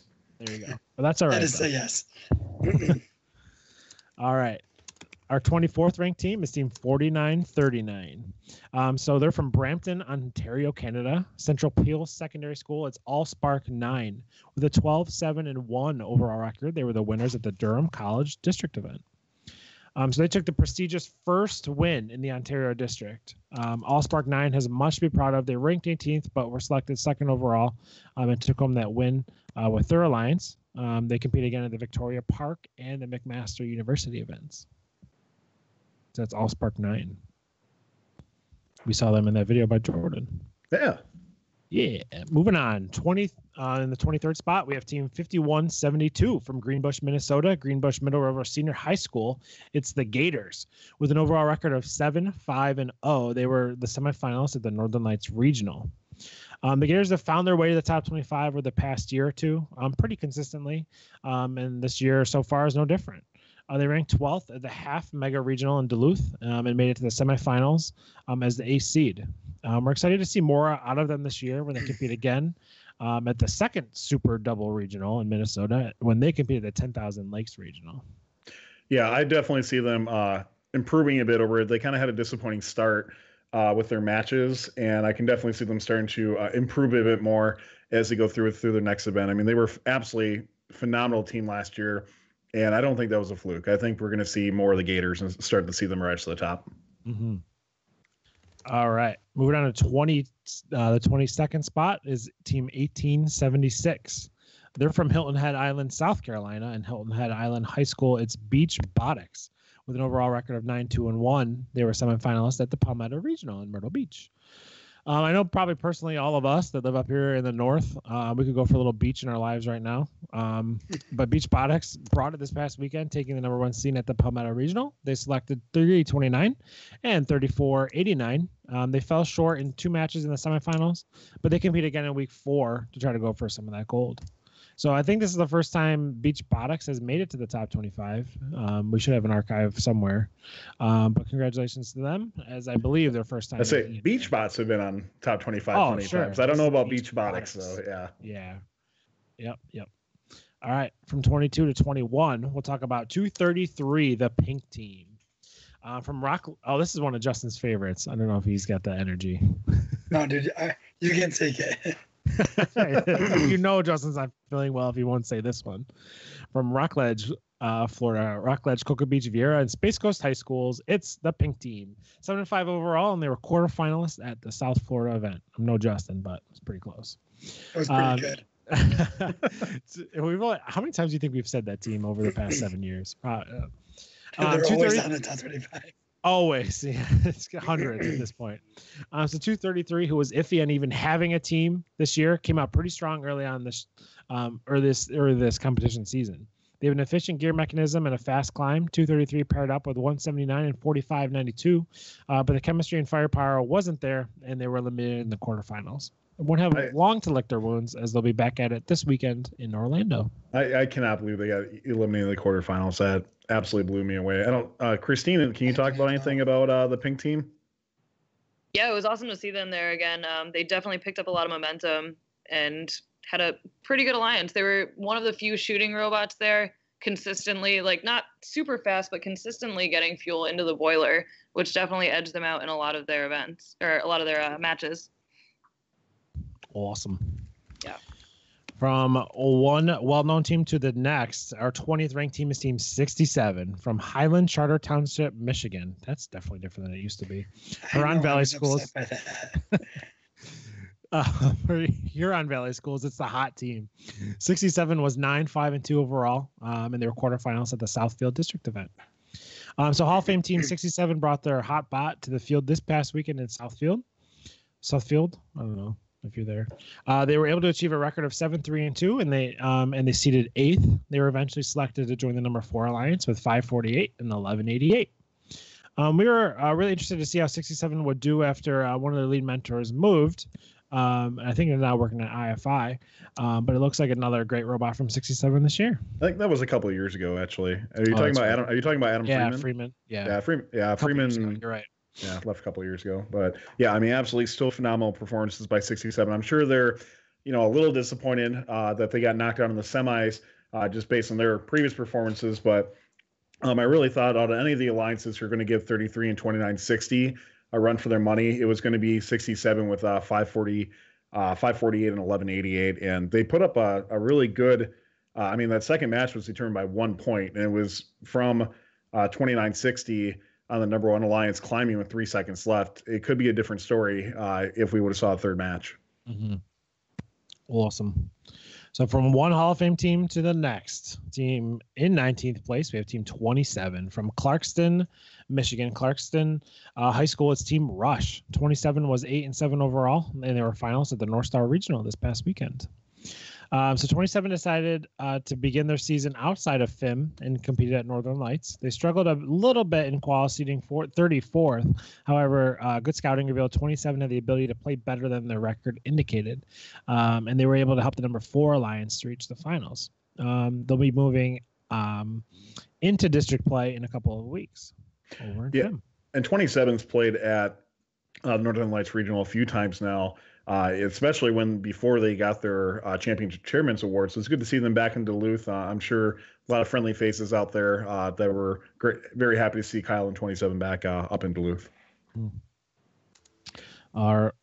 What's that, Tyler? Were you going to say something? Nope, go ahead. I heard All right, in 18th, we have team number 386 from Melbourne, Florida. Melbourne Senior High Schools, it's Team Voltage. They are 13-5 overall, and they were the winners of the South Florida Regional. So 386 got their season off the most perfect of starts last weekend, winning the South Florida Regional. They played well and caught the eye of the number 4 alliance, and they were able to help them get the win. They'll look to make it back-to-back wins in back-to-back weeks as they compete again this weekend in Orlando. So good luck to Team Voltage. Moving down to 17th, we have 3130 from St. Paul, Minnesota, Eastridge High School. It's the Errors. They are 12-3 overall and were the winners of the North Star Regional. Mostly static gear mechanism with a little active release assistance helped them to be truly effective. They were able to rank 6th and join the number 2 alliance at the North Star Regional. They were able to help lead their alliance to the finals, where they took down the number 4 alliance for the win. Congrats to them, and you can follow their season as they move over to Wisconsin in a few weeks.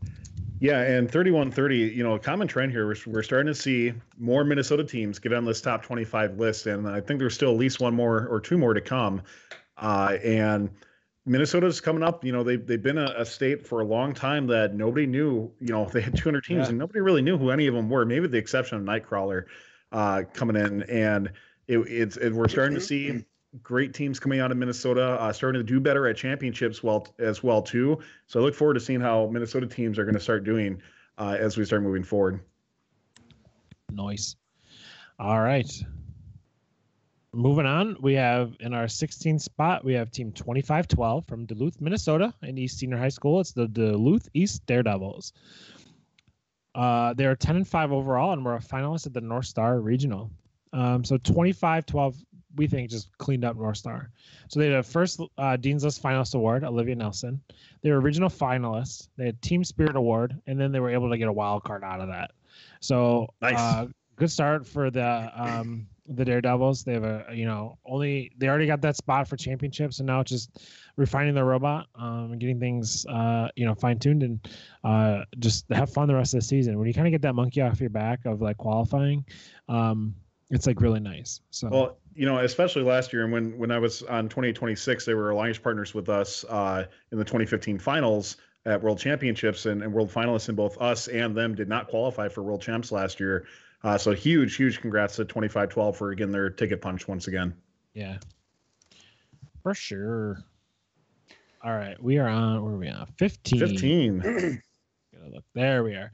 In 15th place, we have Team 3847 from Houston, Texas. Oh no. St. Agnes Academy. Thank you. It's St. Agnes Spectrum. Academy and Straight 12. Jesuit College Prep School. Thanks, buddy. 12 is 6-1 overall, and the final is the Hub City Regional. That's all he's got. Tyler Tyler talked earlier about Hub City, and for just a quick recap, Spectrum teamed up with 1477 and 159, and were able to take out some really good alliances on their way to the finals. Congrats to them on a great event where they also picked up the Regional Engineering Inspiration Award. So I want to talk about Spectrum for a second because it was very interesting through the semis and the finals that they had 1477 had Spectrum playing defense a lot of times. And I thought this was a very odd strategy because 159 was their pick around back. Spectrum had a couple issues with their gear pickup off the floor. And I think that kind of made them more better suited because 159 was able to shuttle a little bit better. But just an interesting strategy. And I'm really curious to see because Spectrum can do more than just defense. So I'm curious as they move on to their next event, how they're going to start improving their mechanisms so they can kind of take the leadership role in the alliance. Awesome. All right. Moving on to team number in our 14th spot. Justin, who we got up? I'll take this one. 45. Oh, 25. Tyler's going to talk about this. That's right. I'm stepping in for Justin. So 45-25 from St. Thomas, Ontario, Canada. That's Renaissance Robotics, 12-5-0 record, and they were semi-finalists at the Ontario District Durham College event. So 45-25, able to get a nice climbing with the gear delivery mechanism. And it's one of those things where, they paired up 45-25 pairing up with 49-14, 26-09, losing to the 772, 2200, 63-23 alliance, which that's the alliance who won, isn't it? 772 or were they finalists? I don't remember. They were finalists. Yeah, I think they were. They're finalists there. They won the chairman's award. Yes, thank you. I know they had one of the medals there, but yeah, going down to them in semifinals, they have a couple other events coming up later in the season. So their next one, actually only one other event, they're going to be competing at the Waterloo event. So that's a really tough event. We all know that. So hopefully they can make a good fit for how their robot's going to fit into Waterloo. Because if you have a lot of robots at Waterloo, they're going to be potentially shooting fuel. A good gear shuttle or robot could pay off quite well, especially in a late first or second round pick. Yeah. Okay, moving on to our 13th ranked team is team number 1058 from Londonderry, New Hampshire. Londonderry Senior High School. It's the PVC Pirates with an overall record of 13-5-1. They were winners at the Granite State District event this past weekend. So they were selected first overall by 5687 after they had ranked where is it? It's right here. They ranked fourth. They were selected first overall. And with the addition of 4908, they made it to the finals after two quarterfinal matches, a tie in semifinal match number 1, and then 2 wins after that. And they took the rubber match in finals match number 3 with a nice score of 445. So scores in their playoffs I thought were pretty impressive. It was 395, 435, a little low one at 205, but then 445, 420, 395, and 445.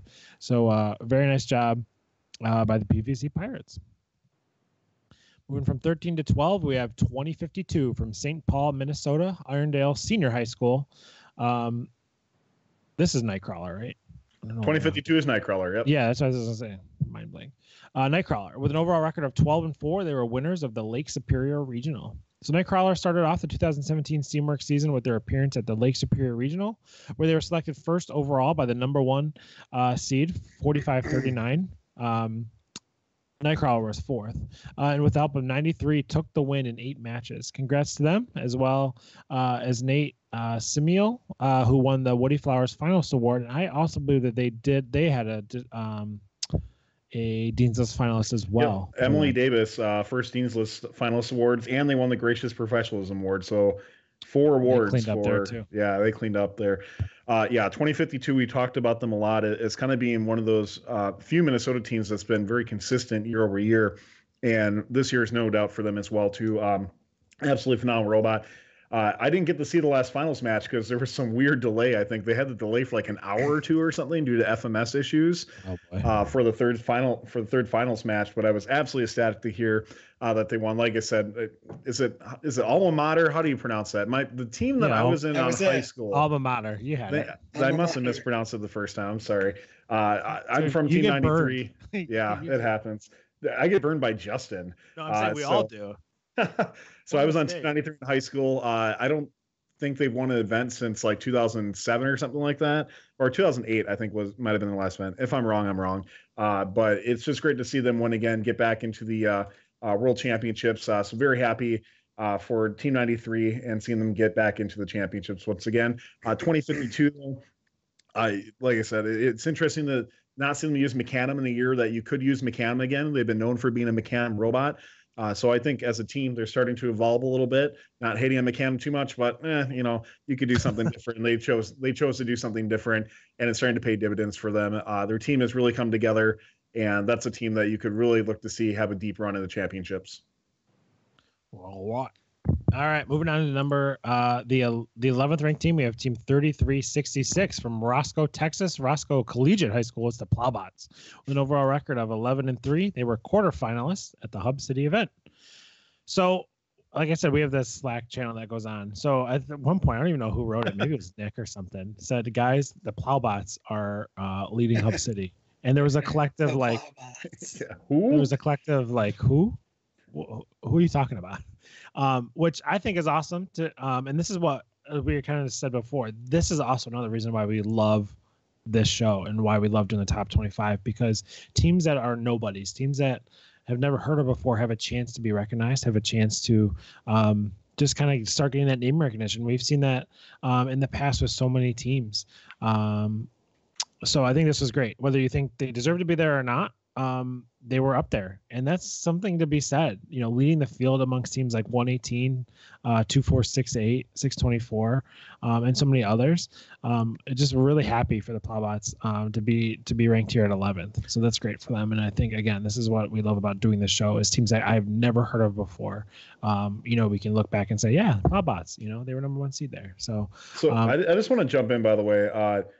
So somebody mentioned that they lost to the AC and got crushed. They lost in 3 matches, so I don't think they necessarily got crushed for something like that.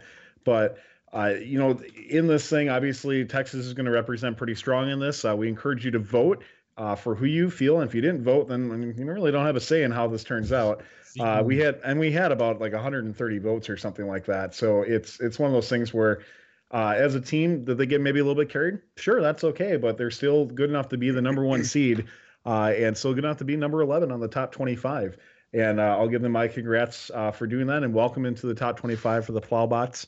I agree. Nobody really knew who this team was. And we were definitely watching them throughout the event. But I'll give them my congrats for taking number 11 in the week 1 FRC top 25. For sure. Absolutely. Good for them. All right, so that's it. So we're going to end in the top 10. I'm going to talk a little bit more about each one of these teams, but we'll still keep it moving. Thanks for hanging with us, and that's awesome. Like Tyler just said, there's how many voters we had this week. It's great. I just hope, we've statistically over the years, just see that we go down a little bit in votes after the first couple of weeks. So we just encourage you guys to keep voting. Take 10 minutes, just do a little bit of research and just keep voting, and encourage others on your team and those in your area and districts to vote as well. Hey, can I jump in with one other thing? Somebody mentioned about the expert poll, and I just want to talk a little bit about that because we did that last year. For this year, we're going to do the expert poll for championships or for the final FRC top 25. But really just came down to it. We had 15 people in the expert poll last year. It is just way too much for us to try to organize with so many events going on. There's no way we can get a full representative sample unless we had 100 experts. And when we get 150 votes, that doesn't really make sense, right?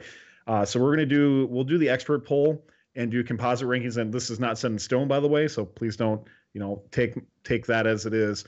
But the plan is to do expert poll for the final FRC top 25, where we can get kind of a more representative sample of all the teams in FRC. Yeah. There's a question in the chat about how do you vote. Might be a good idea to cover that. Yeah, that's a good question. So for voting in the polls, we post on Chief Delphi, we post on our Facebook page, we post on Twitter. as well as our website, firstupdatesnow.com. Polls open Sunday evenings. We want to make sure that all teams have enough time to play. But Sunday evenings when polls open, they typically close at about 8 p.m. Eastern on Monday. That's literally as late as we can go, guys, because we're struggling to write stuff up last minute. So that's a very quick turnaround for us to try to get all this information out and all the graphics out for this. But yeah, you can go to our website, Chief Delphi, Facebook. Just search First Updates Now. We'll get you the stuff that you need for that. All right, cool. Yeah. So moving on into the top 10, our first team there is Team 1285 from Mississauga, Ontario, Canada. Rick Hansen Secondary School. It's the Big Bang.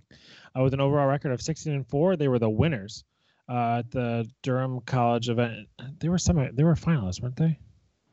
I'll look it up. Keep going. Well, it kind of might depend on what I say. Might depend. No, they were the winners of the Durham College. Oh, that's okay. No, I messed you up before because I had 7-7-2 or whatever. I thought one. I think I missed you up on that. Yeah, they beat 7-7-2. 7-7-2.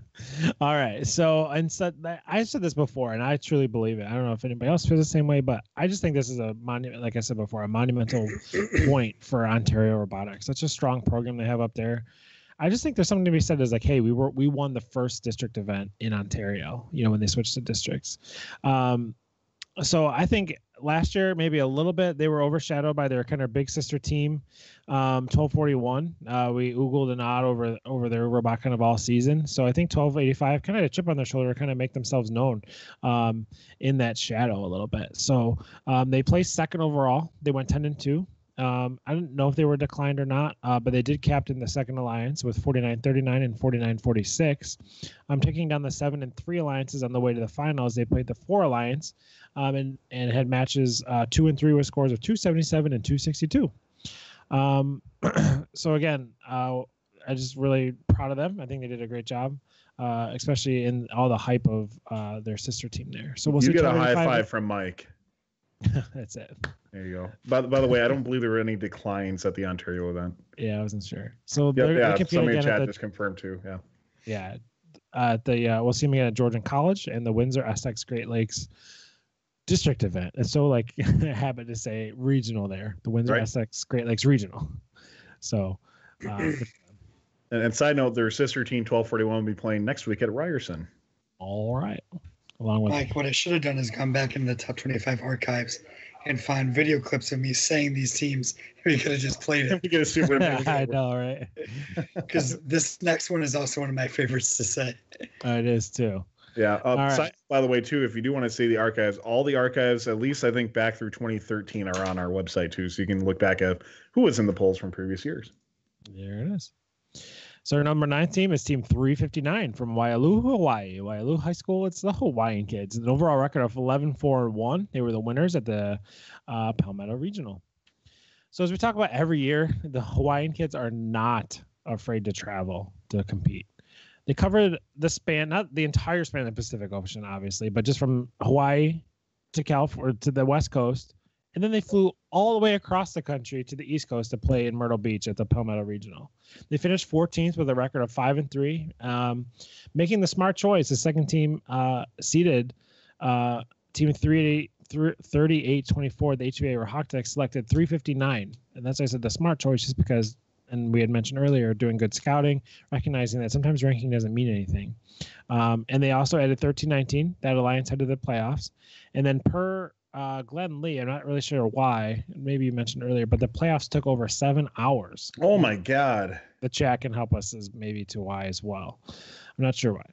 But they got through quarters and semis, each in 2 matches. They were slightly ousted in finals match 1, but fought back and took the next 2 for their first regional win of the year. They all flew home, and they're returning stateside to compete again on the East Coast at the Pittsburgh Regional. Before they'll fly home again to compete at the Hawaii Regional, before they'll fly back and compete in St. Louis. That's just absolutely insane. You want to get nuts? Let's get nuts. So 359, by the way, I think Hawaii is slated to be at the Houston Regional, but they were able to flex. They were the flexing. Well, no, I think they're competing in St. Louis. Because I know 359 has a huge Vex presence, and with Vex Worlds going on, the week of South Champs. I think that's probably the reason behind that, I would guess. Actually, let me see. They are signed up for St. Louis. Yeah, they said that all of the semis had to be replayed, and some of the teams were already packed up. Jesus. Sounds like a story we should have heard. Please type more in chat. We'd love to hear more about this. That's crazy. After. Hawaii to South Carolina to Hawaii to Pennsylvania to Hawaii. Well, they rotate their kids. It's not like they bring the same group of kids for every single event. Oh, that's okay. But I think Glenn goes to every single event. Dude, Glenn, crazy. He's a crazy guy. Good, great guy. I love him. Good way though. Yeah, good way. Oh, sure.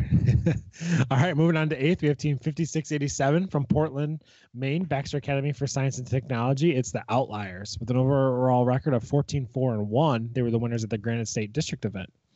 So the Outliers are outliers no more, because I don't think they've been in the top 25 ever before. They finished 8-3 overall with a 1.72 average ranking score, thanks to their gear delivery and auto, fast gear cycles, and a quick hang at the end. The Outliers selected 4908 and 1058 to their alliance. This alliance had played 8 matches in the playoffs and scored over 420 points in 4 of those times, so about half. So nice job to their team. Great robot, and good luck later this season at the Greater Boston and the Pine Tree events. Yeah, I just want to talk about this team for a little bit, because I wasn't paying too much attention to this event originally, and then I started hearing more and more about this little robot that could. If you look at it, it's a very, and not by bad means, but a very just simple, robust design that they have, and they are able to do gear shuttling very, very fast, and especially in early weeks, that's going to pay a lot of dividends for what they want to do. And I could really see them, as they start doing a little bit better. Barry said they're competing in Greater Boston and Pine Tree. It will be interesting to see, because once again, I still feel the meta for this game is you're going to need to be able to score that KPA, and we'll see how that works out. But there's already robots scoring 40 KPA by themselves. So 5687 here could be a fantastic first pick alliance partner if you just want a really good gear shuttler. And obviously they're able to scoot around. I heard there wasn't a ton of defense at that event, but even so, I think they'll get used to that. And just really cool to see a robot that maybe in a team you maybe have never heard before cracking the top 10 of the FRC top 25. Very cool. All right.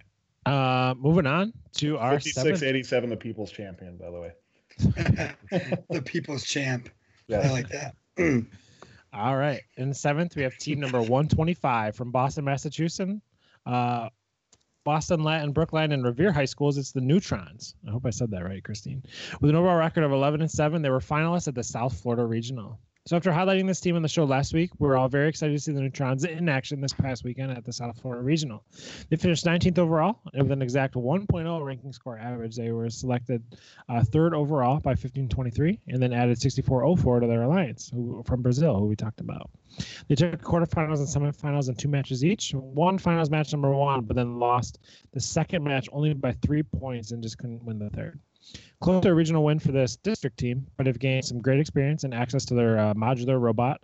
And we will return to the New England district event next week to compete again. I don't know if Christine is still with us, but anything you want to add about your team? I know we talked about them before. We didn't obviously any trouble with the airport, or any final thoughts kind of on your weekend in general?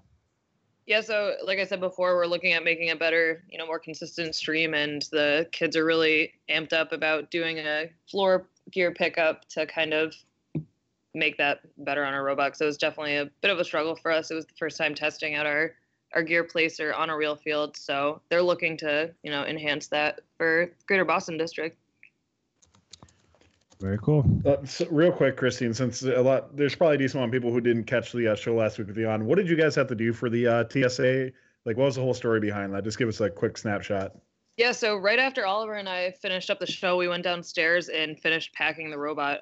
We had the top part of our robot taken off. It's nice and modular. So the shooter and the hook for the feeder went into a nice Pelican case where the base of the robot kind of got wrapped up, and then we built an aluminum frame around it and attached a nice polite note, which you can find on our Facebook page, to the TSA. And the TSA actually called Brandon this year. We put his number on the TSA letter just to make sure that there weren't any batteries inside. And after that phone call, everything was good. And the robot, got loaded on the plane and loaded off, and everything was good. Very, very cool. That's awesome. I'm just glad there was a note too that you guys wrote that I just want to mention that just said like, please don't think this is a bomb. We're a high school robotics team. This probably looks suspicious in an X-ray machine, but we promise it's not. All right. Nice. I should do that in X-ray material next time. Send them a message. All right, top 6 here. An issue with my headphones. Another one of my favorites. It is. All right. I'm sorry. I'm so distracted. Okay. Our 6th ranked team is team number 624 from Katy, Texas. Cinco Ranch High School. It's Kryptonite. With an overall record of 9-8, they were semifinalists and chairman's winners at the Hub City Regional this past weekend. So as we had mentioned before, we got to see some big names compete in the FRC this past weekend, and Kryptonite was one of them. Competing in the dominant Texan field of robots, Kryptonite came out of the gate with scoring a Gear and Auto, a fast cycling robot who can hang well at the end. They're a fast robot that can elude defense. It's kind of hard to believe that 624 and 118 got to play each other, considering the rankings and what happened. But the robots above them were Texas Torque, Spectrum, Team Appreciate, and as we talked about, the number 1 seed 3366. They had some good teams above them as well. 624's Alliance took the quarterfinals to 3 matches as well as semis, but could not make it out of the semifinals, losing to the number 2 Alliance. They'll play again next week in Kansas City before returning back to Texas at the end of the month. So good luck to Kryptonite. Yeah, and 624, on their end, I thought they were holding it together really well, especially once 118, they lost their gear intake mechanism or the ability to do it. They lost their ability to pretty much shoot after autonomous. 624 is what kept that alliance together and one semifinal won for them. And it was unfortunate that, 118 just couldn't get it going right because 624 and 118 together were looking really good. Just unfortunate circumstances that happened. Awesome. So moving into the top 5 left. And that 5th spot goes to team 179 from West Palm Beach, Florida, Inlet Grove and Suncoast Community High Schools. Doesn't that just sound odd? Inlet Grove and Suncoast. It says Children of the Swamp with an overall record. It does. An overall record of 7-5. They were quarterfinalists at the South Florida Regional. They finished 5th and were capped in the 5th Alliance, selecting 233 the pink team and 4592 to join their alliance. Playing the 4th Alliance in the quarterfinals, they were just outgunned and could not beat them and were knocked out. The Children of the Swamp always find a way to get through difficult times and always put out great robots. So we'll be looking forward to kind of seeing them again at Rocket City in a couple of weeks. Moving into our 4th ranked team is team number 2481, the Robotiers from Tremont, Illinois. Tremont High Schools. It's the defending world champions, the Robotiers. Playing down in Texas for their first official event since Einstein. Wow. I'm sorry. No, wow. My mind. I was like, when was Einstein? Never mind. 2481 is looking to see how their 2017 machine stacks up. They were seated 4th at Hub City. That's kind of where our notes end. Justin. Yeah, no, I can talk about 2041 a little bit. So you had a team that in 2041, no ground pickup at all. So very interesting strategy by 2041. If you saw the reveal video, they won the premiere night reveal video, which is, of course, more important than World Championships. So we focus on that. They have an absolutely incredible autonomous mode. If you watch the video, you can see that they have these the sensors and cameras that like you use on cars to navigate around the field in autonomous. It's absolutely incredible. And they started getting it down. I think we're going to see a lot better iterations of that as we move forward. Don't get me wrong, they seeded 4th. I think a big thing for them that they were a little bit disappointed in was not getting enough KPA in autonomous. We did see a cool match with them in 118 where they both were able to fire into the boiler together, and that was really cool. But look out for 2041. I'm curious to see, and I know them very well, and I've been huge fans of 2041. I'm curious to see how the no ground pickup will work out for them in the future. But a team like that, I think they're just going to be so efficient at shuttling. If you watch them play, until their lines kind of got shut down a little bit, I mean, their sword drive was so intact. Excuse me, they were literally just like a team would come to play at defense against them, and they would just loop right around them with their sword drive. It looked very slick. And they're a team, I think they kind of fell off a little bit with their second pick. It seemed like very unusual for them because I know their strategy and coach mentor for that. It seemed like they had a lot of issues figuring out who their last pick was going to be, and I don't think it worked out as well as that they were hoping to. But 2041, obviously a great robot. The community feels they have a great robot and starting to get a lot more recognition in the first community. So look out for them when you see them at Central Illinois in week 3. Awesome. Thank you for that. I know 2041 is a special place in your heart, Tyler. It's very obvious. They do, yes. I love 2041. Oh, yeah, for sure. All right, moving on to number 3. It's team number 1477 from the Woodlands, Texas, College Park High School. It's the Texas Torque. 1477 competed at the Hub City Regional this past weekend and showed that they are ready to compete after a 2016 showing that was probably a little bit below their standards. Turning things around early in 2017, they seeded second and led their alliance to the finals, eventually losing in 3 tight matches. The 1477 machine is good at gears and still has a shooter that can be turned and ready to go in future events. You can see their progress in 2 weeks when they compete again back in Texas at the Lone Star Regional. Yeah, I'm really looking forward to see 1477 shooter get into play. That's something we really didn't get to see really almost any of them, especially in the playoffs for. So it'll be interesting to see as they start to fine tune. But obviously, a great performance by them at the Hub City Regional, losing in some tough matches. I mean, the Tricks Are for Kids is just a ridiculously good defender, and they were able to slow them down enough where 1477 either had to go all the way around or waste a ton of time trying to get through that lane. And 3 great matches we saw at Hub City. It could have went either way. I look forward to seeing Texas Torque move forward. I mean, they were literally their alliance partners climb away from winning in the 3rd match. I mean, all their alliance partner had to do was climb. It didn't happen, and nothing against the alliance partner. It doesn't happen sometimes, but it would have been a very different tune and very different story had that happened. All right, Justin, what do we say, man? All the drama's in the 2 spot. All the drama's in the 2 spot. We got 2 teams left. You guys probably know based on how we've talked. But we always just take this time to guys just kind of say thank you. Thanks for tuning in. You guys are awesome. This is why we do it. We love hanging out with you. So we'll be back here, same time, same place next week. And Tyler, I don't know if you want to talk about any other shows you got going on, or I don't know if you had that planned for later. But no, yeah, I can mention just a little bit. So Game Day Live will still continue. Thank you to everybody who tuned in. By the way, we had about 10,000 viewers over the weekend, so we're very ecstatic about that. We release our numbers, by the way. I don't hide that at all. So thank you to everybody who tuned in for that. Big thanks to Twitch for featuring us in Creative on Sunday. We appreciate that as well. And so Saturday, Sunday, Game Day Live, we'll be releasing those events as we come along. It's really going to come down to with, unfortunately, how bad camera angles are and how bad some of the webcast qualities are. We're going to need to decide based off of that. As I mentioned, we're probably locked in for Ontario Ryerson on Saturday or Sunday. I forget whatever the second day is. I'm not sure about the other one yet. But yeah, look forward to that. And then next week, we might have a show next Monday. We're still working on the details for that as well. Awesome. I almost forgot that we had 2 more teams to go over. All right. Let's do a quick chat blast. Who do you think is going to be number 1? Not number 2, number 1. All right, who's going to be number 1? Who's going to be number 1? Should we give them a hint with the 2 teams that remain? I think they can figure out who the last 2 teams are. That's what I'm saying. I'm just thinking, but some people might need a little help. I'm just gonna wait for the chat to catch up. Well, that's all right. They're 20 seconds behind, so we can get into it. By the time chat goes into it, we'll. That's true. Oh, I see all the answers. Yeah, I'm lying. You don't see me yet.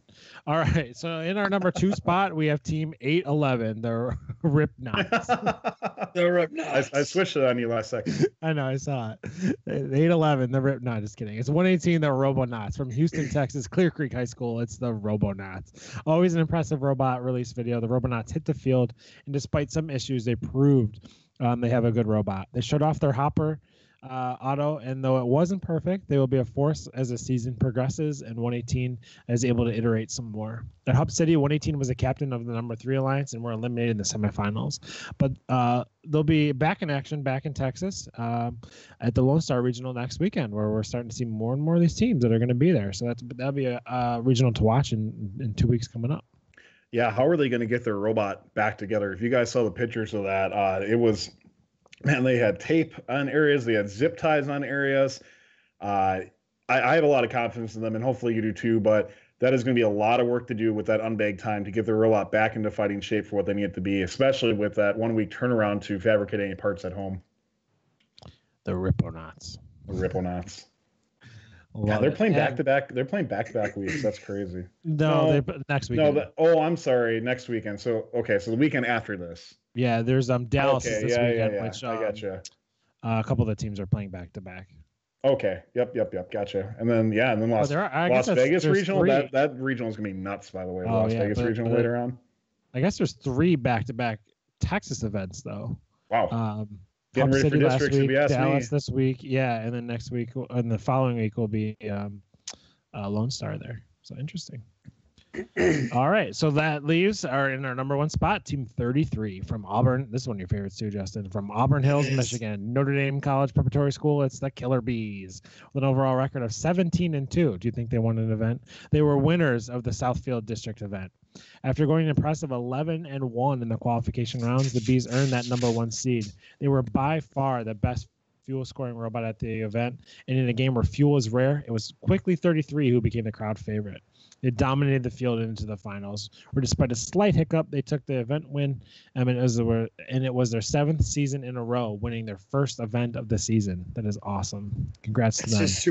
It's just super impressive to me because it's so hard to come out of the gate consistently good every year after year after year after year. And 33 just does it so well. And I do have to say that on 3015, 33 is probably the favorite team amongst the team members. So they're very happy to see 33 is the number one team. Very cool. And we kind of caught that glimpse of them during premiere night. So it was really great to see them in real life. And that's, like you said, Justin, that's just a huge testament to their team and their program that they run, just having that much success, not only in general, but at that first event where it's so hard sometimes to come out and not have touched your robot. Yeah, if you get a chance, watch the Southfield event. I mean, their autonomous mode, it's really, really, really close to being at that 40 kPa mark and getting that down consistently. And there's no way that you can doubt that they're going to get that down by the next event. Well, of course, you can't see it because it's on the other side of the field and it's blocked by the yeah, that's the same thing with the Ms. Carr team at that event too. It's completely blocked by it. So you just see it. Yeah, but yeah, you guys got to take a look at that. It's going to be it's an amazing bot, and there's a lot more coming with it too. All right, cool. Let's top 25, guys. We made it through. Week 1 done. Congrats, Justin. all teams. Justin, you made it. You're not dead or keeled over. I know. Thanks to Mike and you for Chrissy for taking some of the pressure off. I was hoping it would be better, but it just isn't. Oh man, that's fine. You got to rest, bud. I mean, yeah, like you said, you need your voice so much for school. So, alrighty. So that we do have that giveaway coming up, and Christine is finishing. Well, she's finished her drawing, right? Yeah, she's been done like an hour ago. Anything else you want to talk about with your drawing, Christine? No, I really like this one though, so I'm kind of sad to be giving it away, but hopefully somebody that isn't. I got it. I'm gonna get it. Oh, she says. So Christine, this drawing, I mean, we're gonna have a lucky winner here in just a little bit, and once again, you have to be either a follower for an entry or a subscriber for 5. We're gonna talk about a little keys phrase you gotta type in just a moment to get that entry. But people can still purchase this though if they want to, right? They can get a copy, a digital copy of this as well too. Where can they go for that? Yeah, definitely. So you can head over to my Etsy shop, Wordplay All Day, and it'll be up probably tomorrow afternoon for a $2 digital download, or you can get your own robot drawn for a mere $20. So digital download, that's cool. So yeah, head over there and see what's on the shop. It's been really fun drawing a lot of the other team's robots. I'm actually going to be drawing a pretty awesome robot when I find a spare minute for my Corsetto. So pretty pumped for that. Nice. Awesome. All right. So with that drawing, once again, do make sure that you do that. So what's our keyword for the drawing today, Christine? So tonight's keyword is going to be endeavor. So endeavor. So make sure you type in endeavor. Right. You can. Yeah, I copied what she wrote, so hopefully she spelled it right. I hope I spelled it right.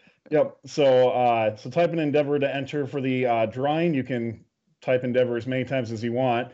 Once again, our subscribers will have 5x. Thank you. We just got a subscription, by the way, so thank you very much. Our system is kind of weird right now, but I can probably see it in chat. It's if it doesn't keep moving, it's Suspicio, I think it is, who just subscribed. Thank you very much. And you'll get an opportunity for even more chances, 5x chances for that as well.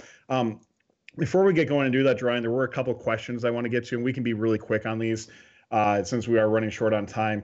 From what you guys saw, what do you think is the most impressive match that you witnessed this week? And that was asked by HBS 2018. Any match where fuel is being scored. Yeah, I would just when I watch the eliminations at Southfield, anytime 33 can just get a good flow going, it was just awesome to watch. Agreed. I'm going to go with the match I saw this morning. Actually, the match of the Israeli regional with Miss Carr scoring 42 kPa in auto was absolutely incredible. Now, I'm sure some people can contest because people only counted 36 balls being shot, but they did get 40 kPa in auto, and that's what was counted. And even 36 balls in auto sank in was absolutely amazing. Yeah, you guys got to check out the Israeli district, and I hope that they get some love on the FRCTop25 next week because they absolutely looked incredible on that. Very cool. So, all right, next one.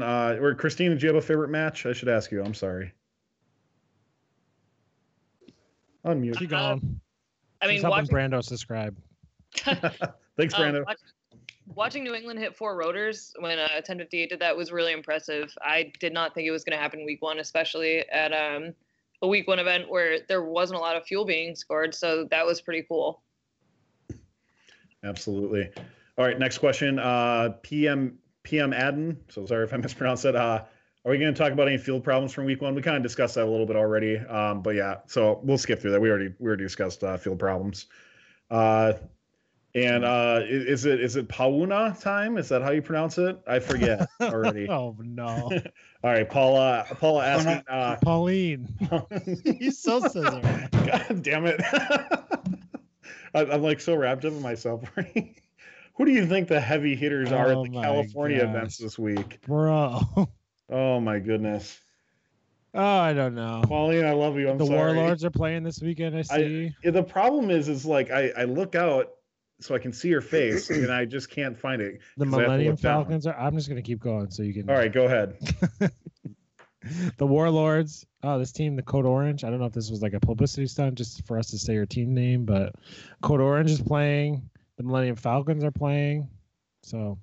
I don't know there's 254 premieres this week. 973, 971 premieres this week. Definitely a lot of your top teams are coming out this week. Start writing the top 25 now, boys.